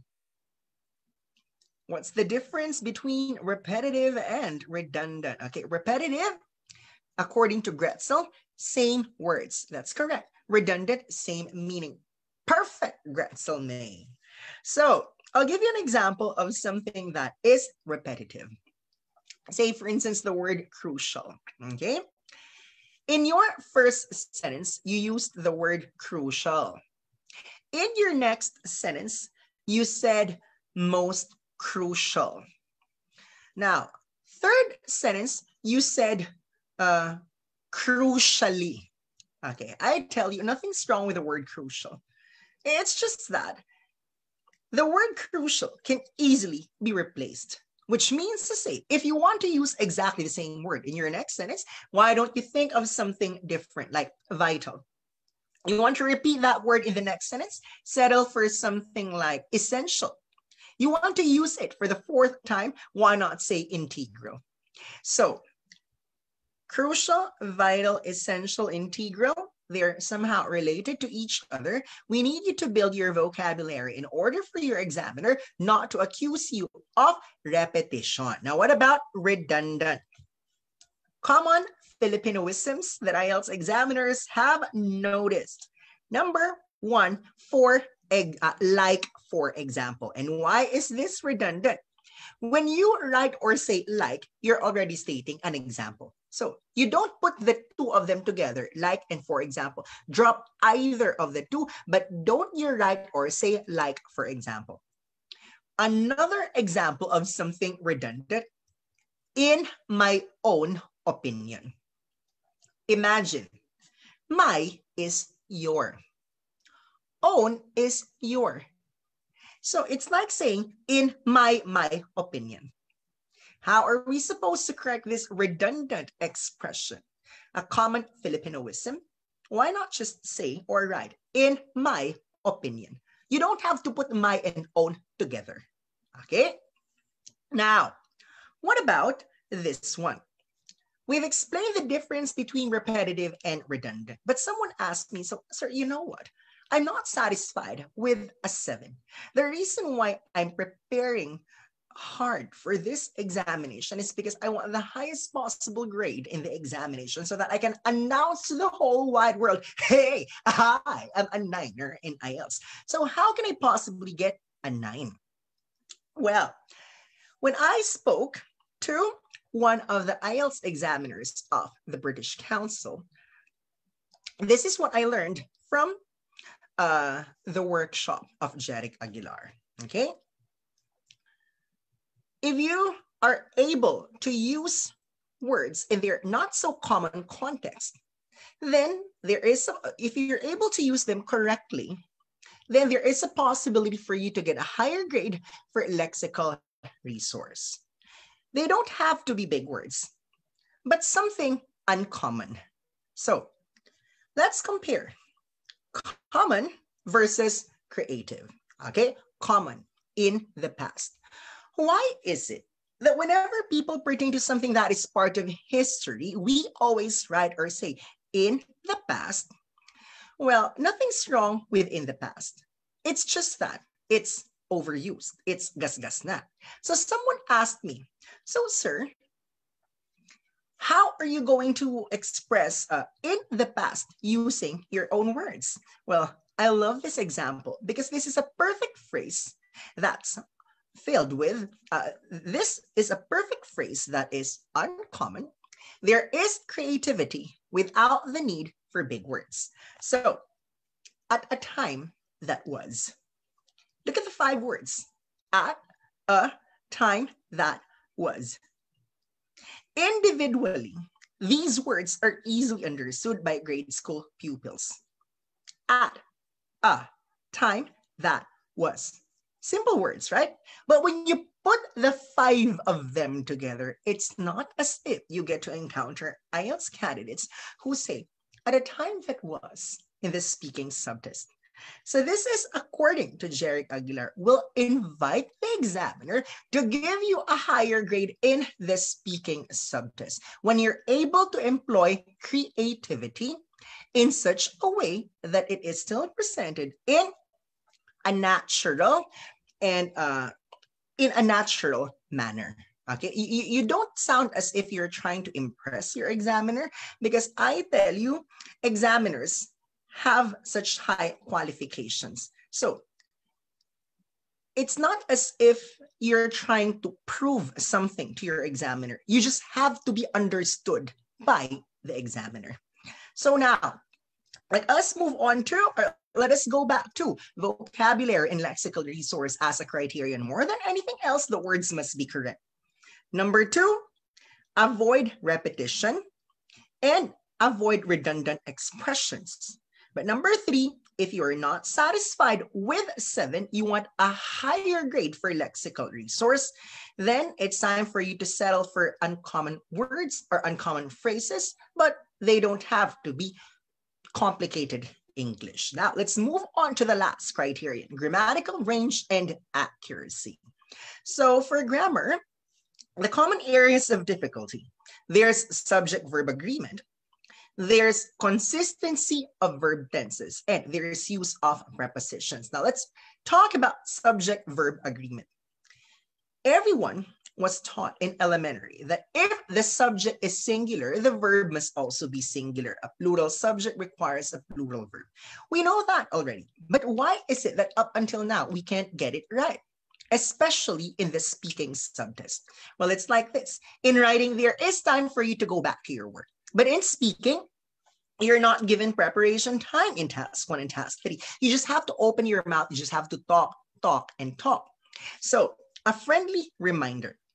In the speaking subtest, the moment you recognize a mistake, correct yourself right away. Because that will give the examiner the impression that, hey, I actually know what's right. But because this is the speaking subtest, I'm not given enough time to prepare. Human as I am, there is a possibility, there is a tendency for me to commit a mistake. But now I remembered what's right. That's why I'm correcting myself. So say, for instance, what if you say, one of my favorite restaurants, one of my favorite restaurants. So one of the is always followed by a plural noun. So the moment you recognize a mistake, correct yourself right away and remind the examiner, hey, I actually know what's right. That's why I'm correcting myself. What about consistency of verb tenses? If you're asked to talk about something that's related to the past, then you have to stick to the past tense all throughout the response. The problem with certain IELTS candidates, they time travel from one tense to another, from present tense to past tense, back to present tense to past tense. You cannot do that. So you have to be careful with the question. Is it asking you to share an experience that happened before? Is it asking you to talk about something that you do regularly? Or is this asking you to mention something that you're planning to do in the future? Be careful, because verb tenses, if there is some inconsistency, will definitely pull you down for grammatical range and accuracy. Now, what about prepositions? If there is one aspect pulling us down as a nation, Definitely prepositions. And we have no other reason to blame but the national language. Why? Tagalog. We have a very convenient preposition to use, and that is sa. Class, I'll give you a perfect example, okay? Let me mention this sentence twice, one in Tagalog, and then I'll translate it in English later on. Let's begin.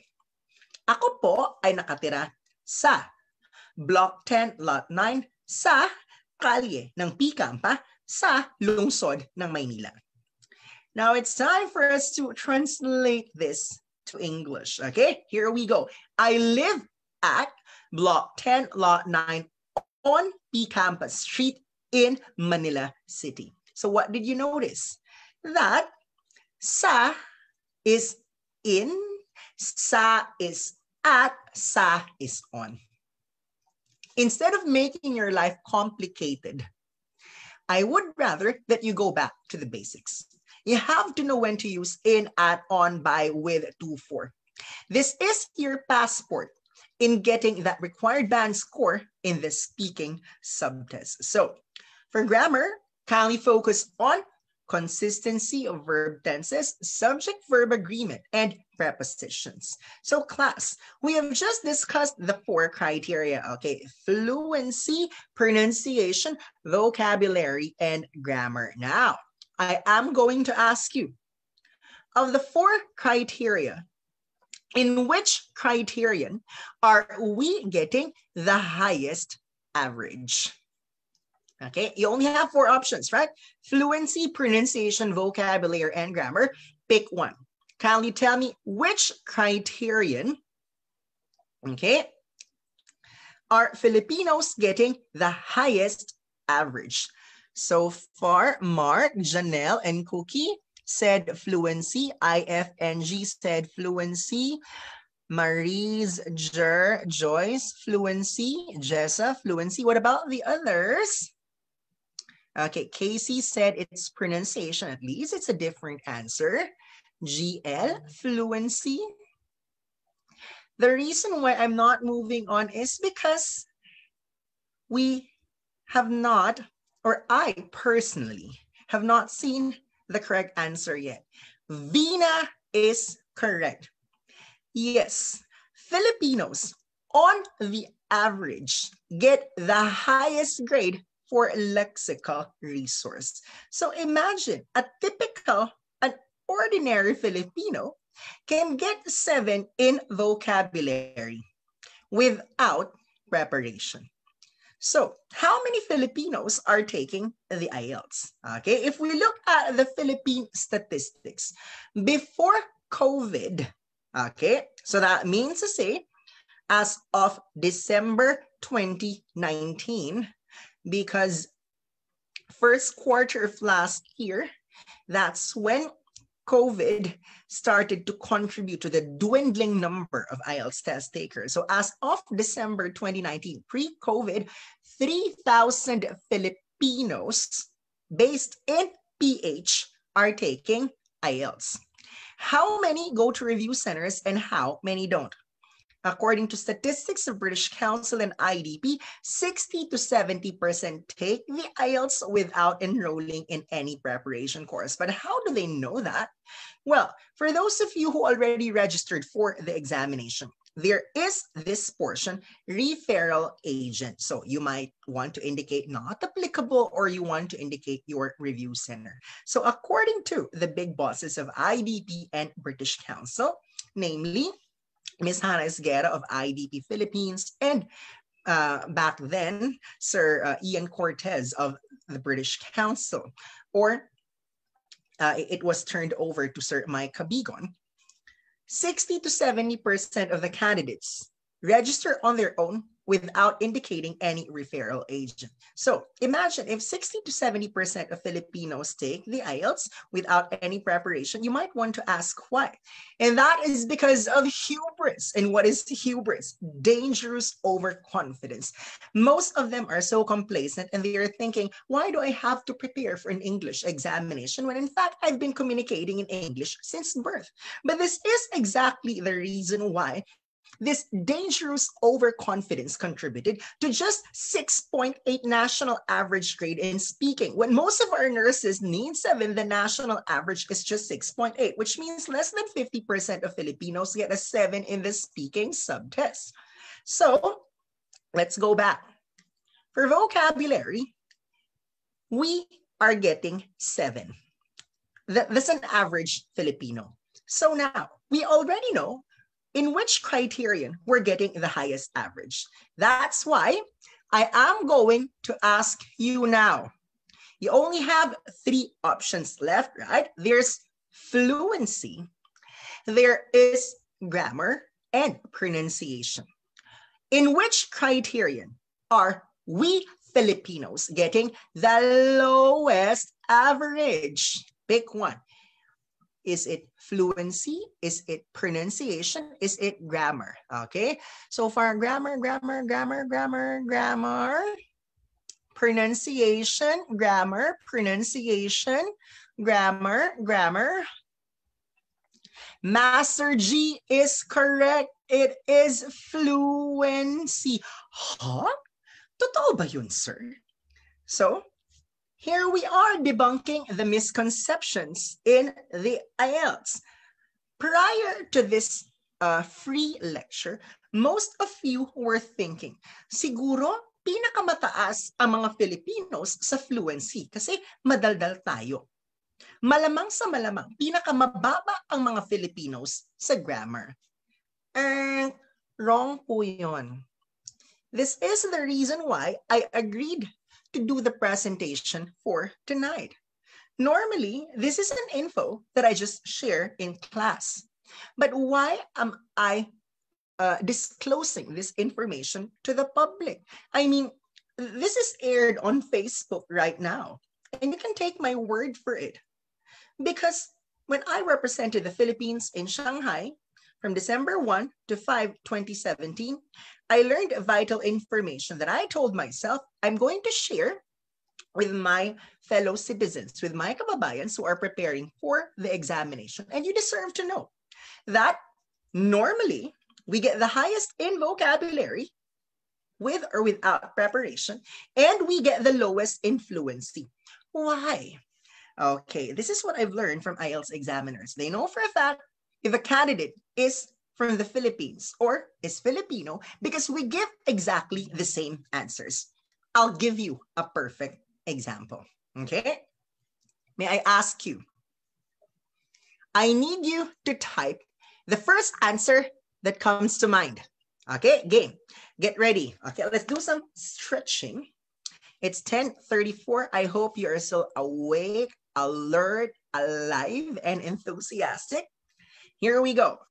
The first one. Animal that you find interesting. Type it and then enter. Animal that you find interesting. You see, oh, dog kaagad. Alam na Pinoy. Why? If it's animal, dog. Wala na ba ibang hayop, te? Now, I asked IELTS examiners, so what's the difference between 7 and 9? And this is what I've learned from them. A lot of people are able to speak English correctly, but not everyone sounds smart when talking in English. Blessed are those who display intelligence, for they will get the highest grade in fluency.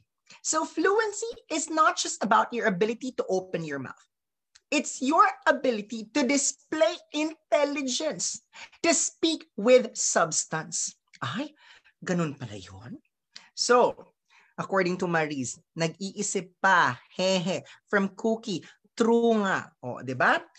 Because when we speak of animal, dog kaagad. So now, if I may ask you once again, now, I need you to think of a more unique answer. Something that the examiner has never heard before. Something the examiner hears for the very first time. Okay, an animal you find interesting. Type your answer. Yung pangmalakasang sagot, ha? Hoy, anong dinosaur? Patay na yung dinosaur, te. Meerkat. Oy, sosyal. Sino yan si Miss Eds? Meerkat. Pasok sa banga yung ganong sagot. Okay, kangaroo, hyena, flamingo, elephant, cookie. Yeah, interesting. Okay, Black Panther, pheasant, piglet, Komodo dragon, chimpanzee. Would you like to ask me the animal that I find interesting? The animal that I find interesting is the platypus, because it is the only animal that is both a mammal and an amphibian. Oh, diba? Kailangan ganun. You have to think of something that will get the attention of the examiner, and you have to make sure that you sustain this until the very end. Akala unicorn. Why? Kasi marami akong mga anak na unicorns. Aking background, no. Okay, so that's the first one. Okay, animal that you find interesting. We don't even know what platypus. Yes, auntie. Okay, search nyo, may platypus. What do you mean? How do we? Yan ba yung parang duck? May Google. Okay, i-check nyo kaya. Now, let's go back. Let's go back. Let's think of something different. Okay? Ayan, oh, gising na sila. Best in participate na. Okay. Now, I'm going to ask this question twice. Now, I need you to give me the answer that comes to your mind first. Okay, the very first answer that comes to your mind. Not the creative answer, ha? The top of mind answer. Are you ready? Favorite flower. Go. Favorite flower. Enter. Type your answer. Favorite flower. Jasmine. Okay. Rose. Oh, yang rose, very Filipino yang rose. Sunflower. Okay. I hate flowers. Ellie, you don't have a choice, but you still have to talk. Why? It's not as if you can choose your question. You are not given the liberty to tell your examiner, oh, my dear examiner, why are you asking me this question? Your only choice is to open your mouth and talk about flowers. Okay? Sampaguita is not necessarily wrong, but imagine if you're assigned to a white examiner who encounters Sampaguita for the very first time, the examiner might ask you, what is Sampaguita? We don't have it in the UK. Will you please describe it in English? Some of us might easily find words to describe Sampaguita, but some of us might not find the right words. That is why it is best to avoid answers that are not in English. So say, for instance, you're asked about your favorite food.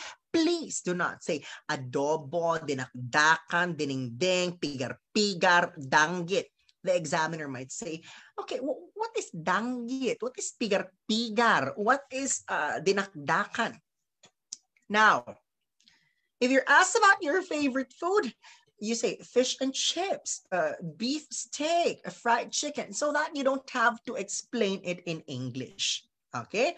Oh, sige, pinaputok na tilapia. How are you going to describe that in English? Don't put yourself on boiling water. Do not feed yourself to the lions. Okay? Make it easy for you, because after all, this is not a lie detector test. IELTS does not assess your ability to stick to the truth from beginning to end. It's not like that. IELTS assesses your ability to communicate in English. So the moment you mention terms that are not in English, you are forced to say something, or you say something about this foreign term. Okay? From RGFL. Fried chicken na lang po. Tama, di ba? Because you don't have to make it complicated. What's most important, you're able to get your point across. But let's go back to flowers. Now, that particular question came out in my very own IELTS. So what did I say when I was asked that question? Oh, definitely. My favorite flowers are the dashing daffodils of Florida. Oh, the dashing daffodils of Florida. Daffodil is not as common as rose, sunflower, sampaguita. Class, if I may share this experience, it was in 2009, okay? Michael Kinsey, a white examiner, was sent to Baguio. And then he is this kind of examiner who sticks to the task cards, okay? Who depends on the script. So the task card assigned to him, tell me something about your favorite flower. So the first Filipino said, oh, my favorite flower is rose. The second candidate said, oh, my favorite flower is rose. So the examiner thought, oh, wow, what a coincidence that the first and second candidates love rose. Third candidate, my favorite flower is rose, not the red rose, but white rose. Rose pa rin yan. Kulay lang ang iniba mo. So the examiner went out of the cubicle and then called the attention of all the other candidates in the waiting room. If anyone will give me flower as an answer, I will mark you down. Are you talking about, are you discussing amongst yourselves what you're supposed to say? So IELTS examiners don't want to hear something that they have heard before. That's what I'm saying. Okay, so now let us go back to that exact question. Same question, but now think of something that the examiner has never heard before. Okay, your favorite flowers. Come on, let me see. Wag santan, wag sampaguita, wag sunflower, wag rose. Oh, may Arabian jasmine, rafflesia, okay, peony, tulip, gumamela. Well, it's not in English. That's why you have to look for the right terms to describe that in English. Hibiscus. Wow. Dandelion. I think you're getting what I'm saying now, right? Now, let's move on to another question. Mesmerizing tulips of Holland. I like it when you add a descriptive word before tulips. Why? If you're able to use adjectives and adverbs correctly, that will help you in getting a higher grade for vocabulary. Now, are you ready? The next question. Once again, I'm going to mention it twice. The first time, I need you to tell me the answer that comes first to your mind, okay? I don't mind if it's common. I just want to hear the first answer that comes to your mind. So here we go. Your favorite part of your house. Go, go, go. Your favorite part of your house. What's the first answer that comes to your mind? Favorite part of your house. Living room. Isa siya. Yung isa may patio pang nalalaman. Veranda, bedroom, coffee corner, bedroom, game room. Sana all my game room. Rooftop. Okay, comfort room. Okay, clarification, guys. The term comfort room is used only in the Philippines. We don't want you to use the word comfort room when you are in another country, especially in US, UK, Canada, Australia, Ireland, New Zealand, because they don't really use the term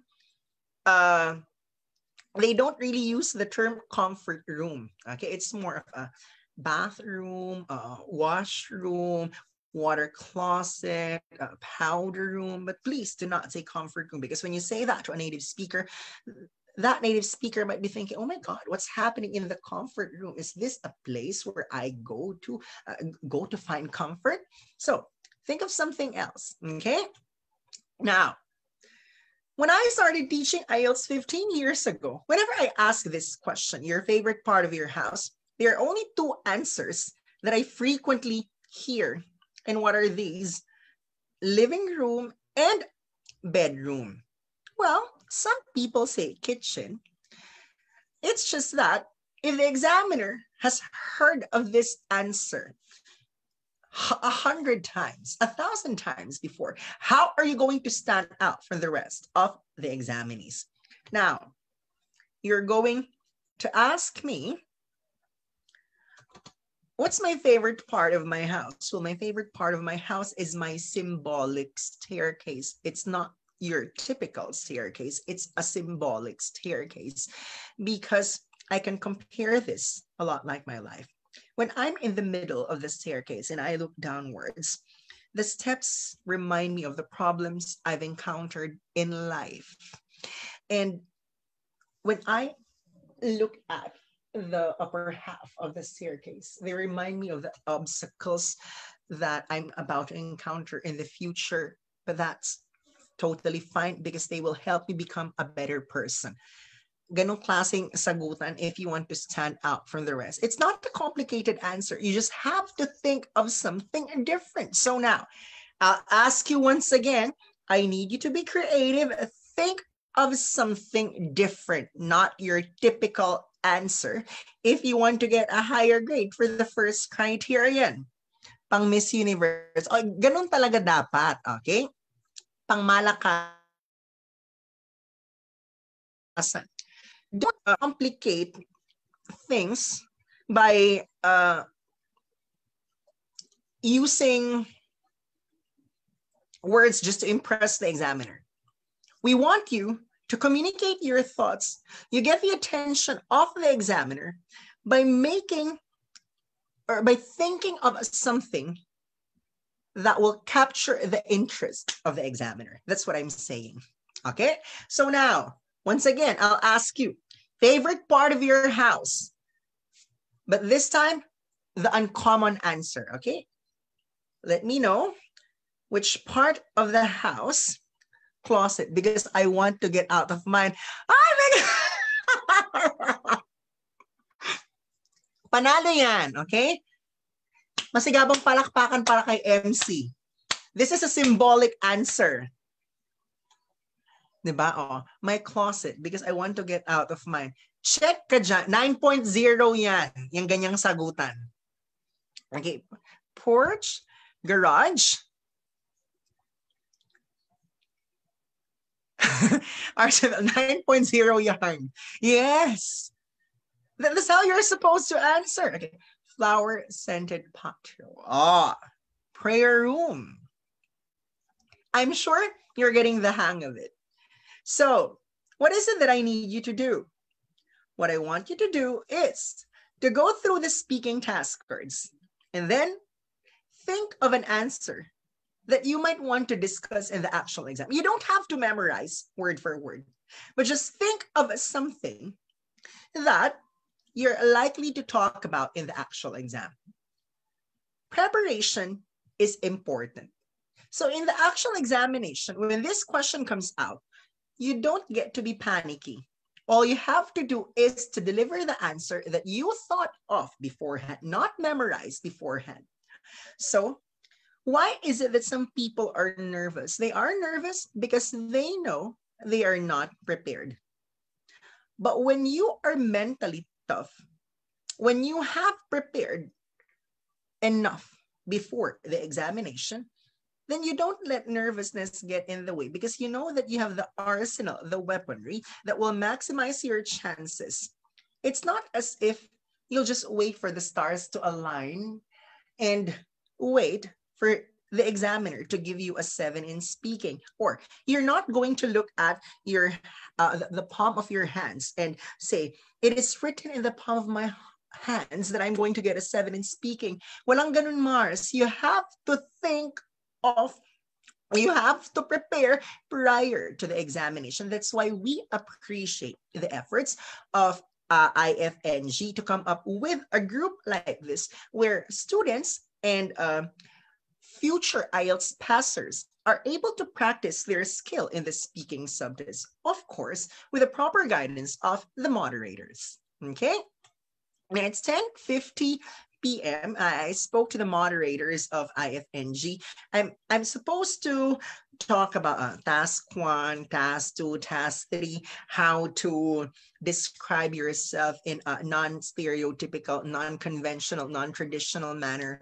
But I'm afraid we might not have enough time for that. But nothing to worry, because I think we have agreed already that this is not going to be our last session.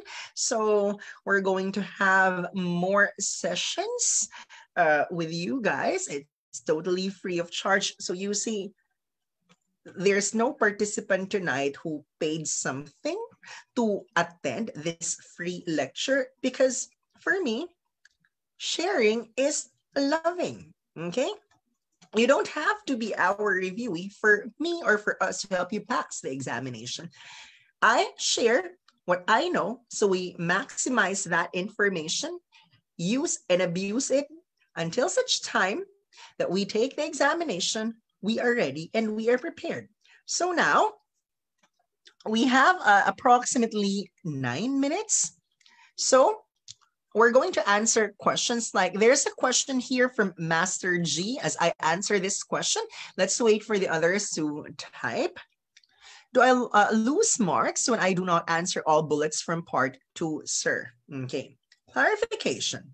What's most important is you are able to discuss an answer that encompasses, okay, the general question. Some people give lengthy introductions until such time that they're not able to hit the target. They're not able to hit the bullseye. So if there are almost 35 examiners in the Philippines and I've met more than 20 of them, what I've learned from them, for some examiners, it's fine if you don't answer all of the bullet points, but there are those who insist that you answer all of those. We want you to be prepared regardless of the examiner, because you cannot choose your examiner. I mean, when will you find out who your examiner is? When you arrive at the venue, that's when you get to know who's the person in charge of interviewing you. You cannot pick your examiner. You just have to be prepared for the worst case scenario. You have to be prepared for all possible situations. And this is exactly the reason why it is best that you answer all of the bullet points, because there are examiners who expect you to discuss all of the bullet points. Fine, by all means, if you're assigned to someone who accepts a general answer without tackling all the bullet points. But what if you're assigned to someone who expects that you address all of the bullet points? That's exactly why we are telling you we always go for the safe approach. And what is the safe approach in the speaking subtest? Please answer all the bullet points within 1 to 2 minutes so that you are safe regardless of the examiner. Okay? From Camille, what if I don't use idioms at all? Is it okay? Okay, now before I answer Camille, some of you guys were with me since 9 p.m. Question. Have you heard me use idioms since 9 p.m.? Master G, no. Vina, no. iPad, no. Jessa, not at all. Kath, no. Cookie, no. Now, I just have to bring this out, okay? Because it was asked. So, I took the IELTS twice. One academic, one general training, one in IDP, and one in British Council. So, for listening, reading, and speaking, in 1 of 2 attempts, I got 9. And in 1 out of 2 attempts, 8.5. So that means to say, my highest in listening, reading, and speaking, 9. My lowest in listening, reading, speaking, 8.5. Consistently for both attempts, IDP and British Council academic and general training, my writing grade, 8.0. But normally, for someone like me, whose background is statistical writing, as I finished a degree in BA Communication Research, like what I've said, it's a statistical writing course, we are not fond of idioms. So how come I got a 9 in speaking in 1 of 2 attempts and 8.5 in speaking, even without idioms? That's because idioms are not necessarily required. Clarification. It doesn't mean you will fail if you don't use idioms. It doesn't mean you will automatically pass if you don't use idioms, because idioms are just what?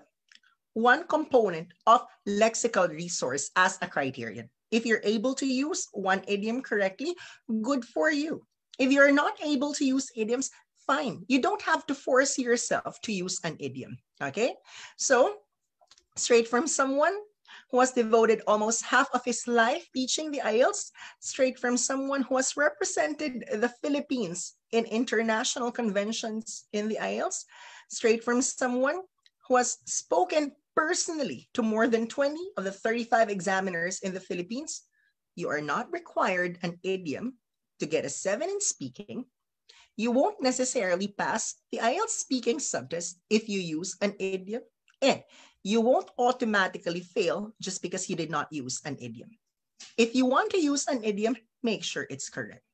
If you want to use an idiom, 1 or 2 will do in the entire 11 to 14-minute speaking exam. Okay? So let's move on to the other questions.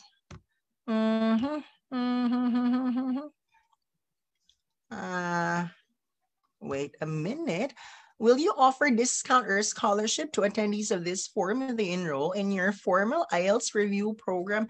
Okay, well, I'm not a person, I'm not the kind of person who is a hard seller, okay? In fact, what did you notice? Since I started teaching at 9 p.m., I never mentioned about our review program. So because it was asked, I'm going to answer. Okay, for those of you who do not know, we have our summer promo this month of May.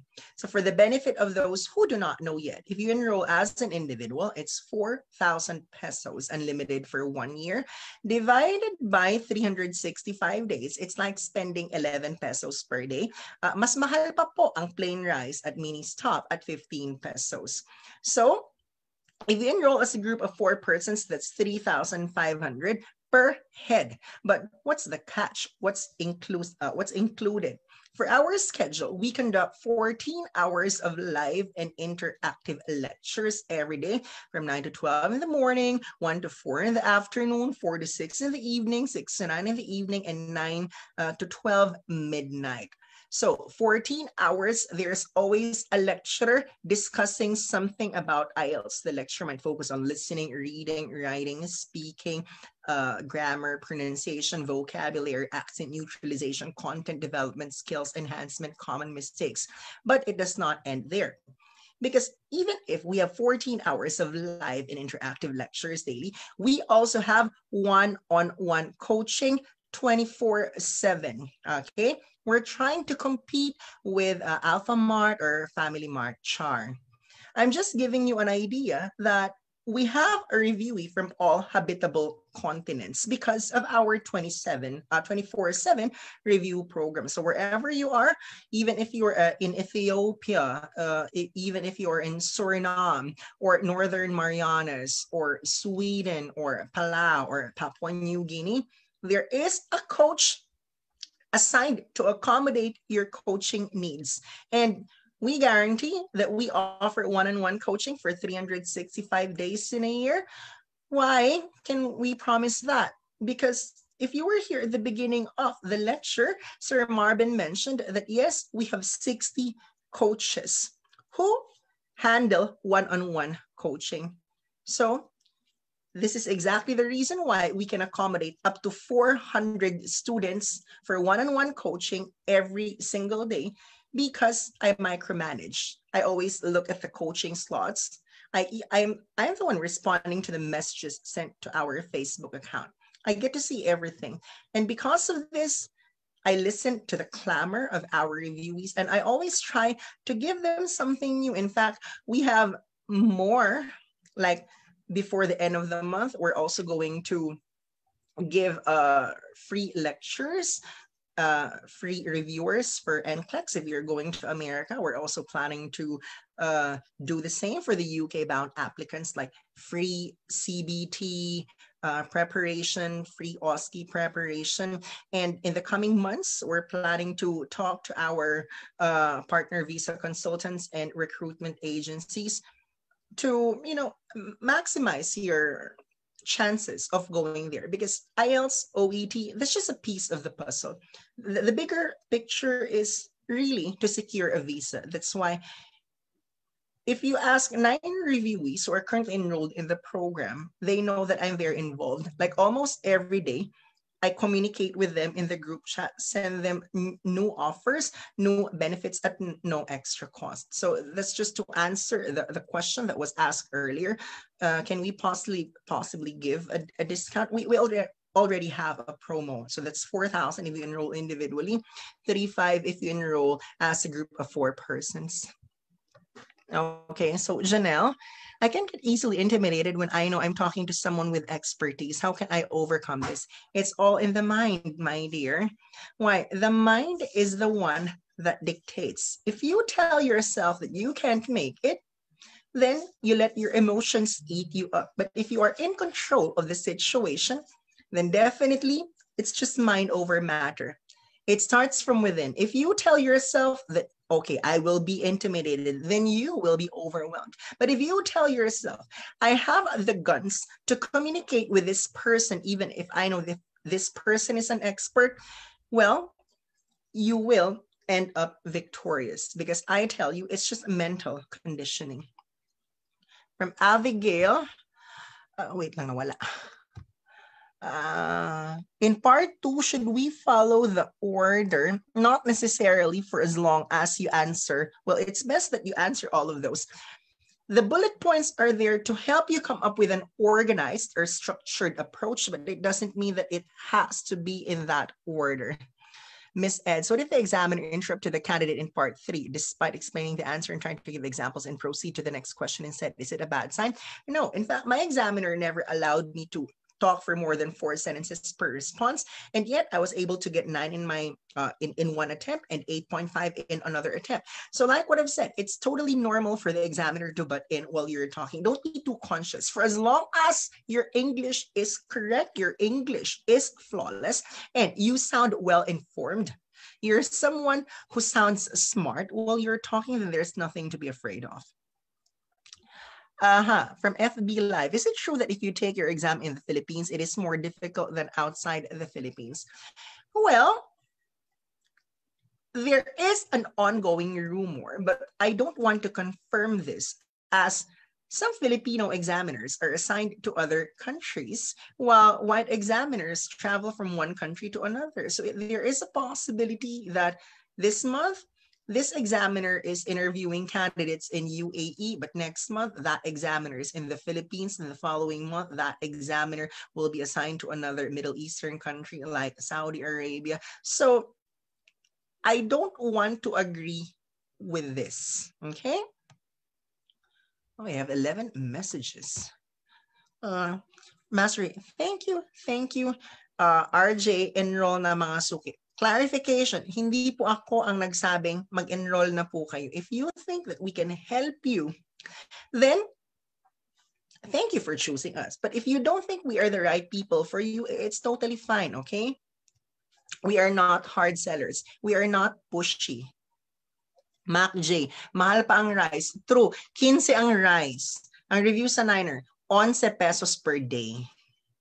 So what if you miss some of the classes? The dashboard right now contains more than 120 hours of recorded lectures. So I'm not just, well, Niner is not just about Ervin. Other lecturers are Sir Brian Martin Shawson, who got 9 in writing, 9 in speaking, 9 overall band score, 9 in listening, and 9 in reading. So if I'm done with my 5 consecutive weeks, I'm thinking the next 5 weeks after me, Sir Brian might be doing it. And then the next 5 weeks, it could be Sir Philip, who got 9 overall band score, 9 in speaking, 9 in reading, 9 in listening, with an 8 in writing.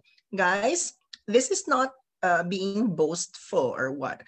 We want you to know that you are in good hands. So more than anything else, credibility is everything. You cannot just entrust your future to someone who, number 1, has not taken the exam, or number 2, has scored a grade lower than 9 in any component. So our lecturers were not born, or they were not made overnight. I have taught IELTS for 15 years. Sir Fritz Nolasco has taught at Niner for 14 years. Sir Jeff, 13 years. Sir Philip, 13 years. Sir Brian, 12 years.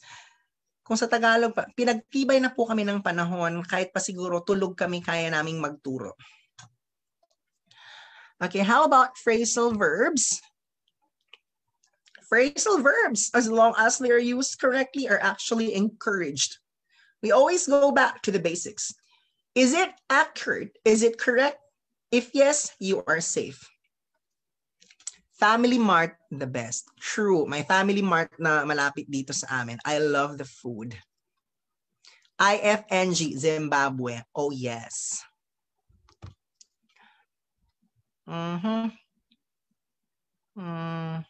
Wait, I cannot scroll down. Thank you so much. You're too generous for this lecture. Still so lively at 11 p.m. For my reviewees, they know that my energy is consistent from the time I wake up at 7:30 a.m. all the way to 11:30 p.m. Same energy level. And an ampersand also is the same.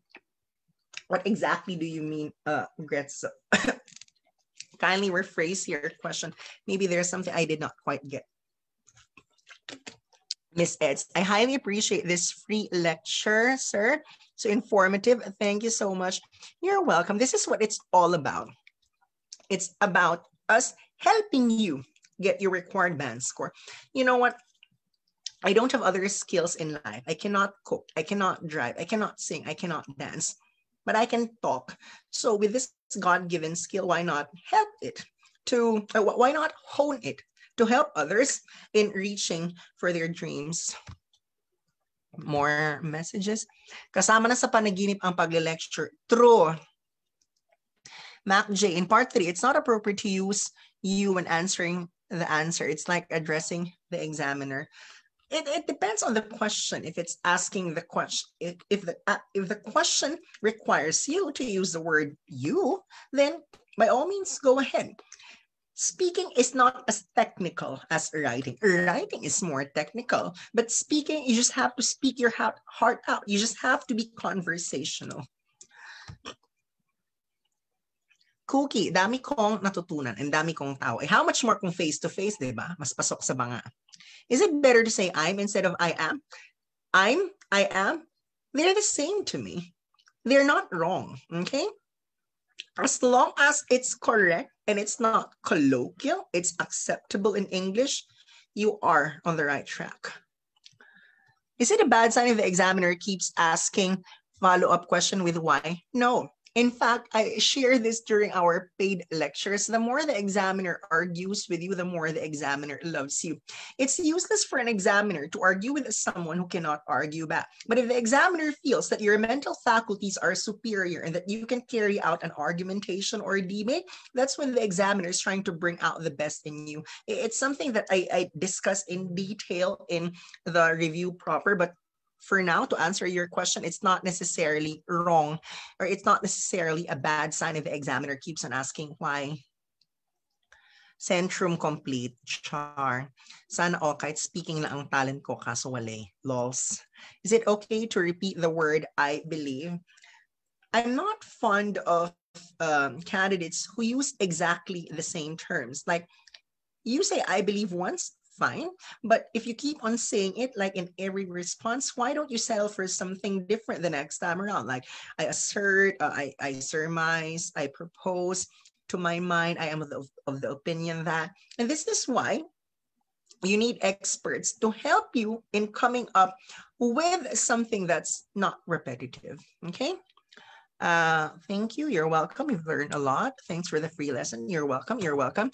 So it's 11:09 p.m. Allow me to thank Sir Jeff, Sir Marvin, Miss Gladys, also for Miss Jess for inviting me to be your speaker for tonight. If you have feedback, we can just send your feedback to the moderators of IFNG if given the opportunity to communicate with you guys once again and be your lecturer for next week. I'd rather talk about writing task 2 because our national average in the writing subtest is just 6.1. So imagine if in speaking we're at 6.8, but writing is 6.1. We really have to work double time to get our numbers up, especially if you are targeting UK, Ireland, Australia, New Zealand, where they require 6.5 to 7 in writing. And if our national average is 6.1, then the target of 6.5 to 7 is nowhere near. Okay. Sir Marvin, Miss Gladys, thank you. And do you have Hi, anything sir. to say? Thank you for that informative lecture, sir. We're happy that you're being part of the IFNG. And we're looking forward for the next lectures. Okay, so My pleasure. on behalf of our members, sir, we would like to thank you for gracing us your presence tonight and then sharing us your lecture with regard to the myths that should be debunked about IELTS. So hopefully next week we will see you again, same time and same Zoom. Okay. Yes. Thank you, Sir I hope Ervin. the participants did not mind that I did not use any PowerPoint presentation. In fact, Sir Marvin and Miss Gladys asked me if I can provide them with a PowerPoint presentation beforehand. I just told them I just open my mouth when I teach. I don't Yeah, need any presentations. We don't laway need lang. it, sir. Laway lang. Laway lang puhunan, charms. True. Okay, so thank you everyone. So I hope you enjoyed our presentation and the lecture of Sir Irvin. So looking forward for you to attend again on For the next next week. lectures. Thank you, Okay, Sir thank Ervin. you. Thank Good you, guys. Thank you, night. Sir Good evening, Irvin. everyone. Thank you. Good Bye bye. night.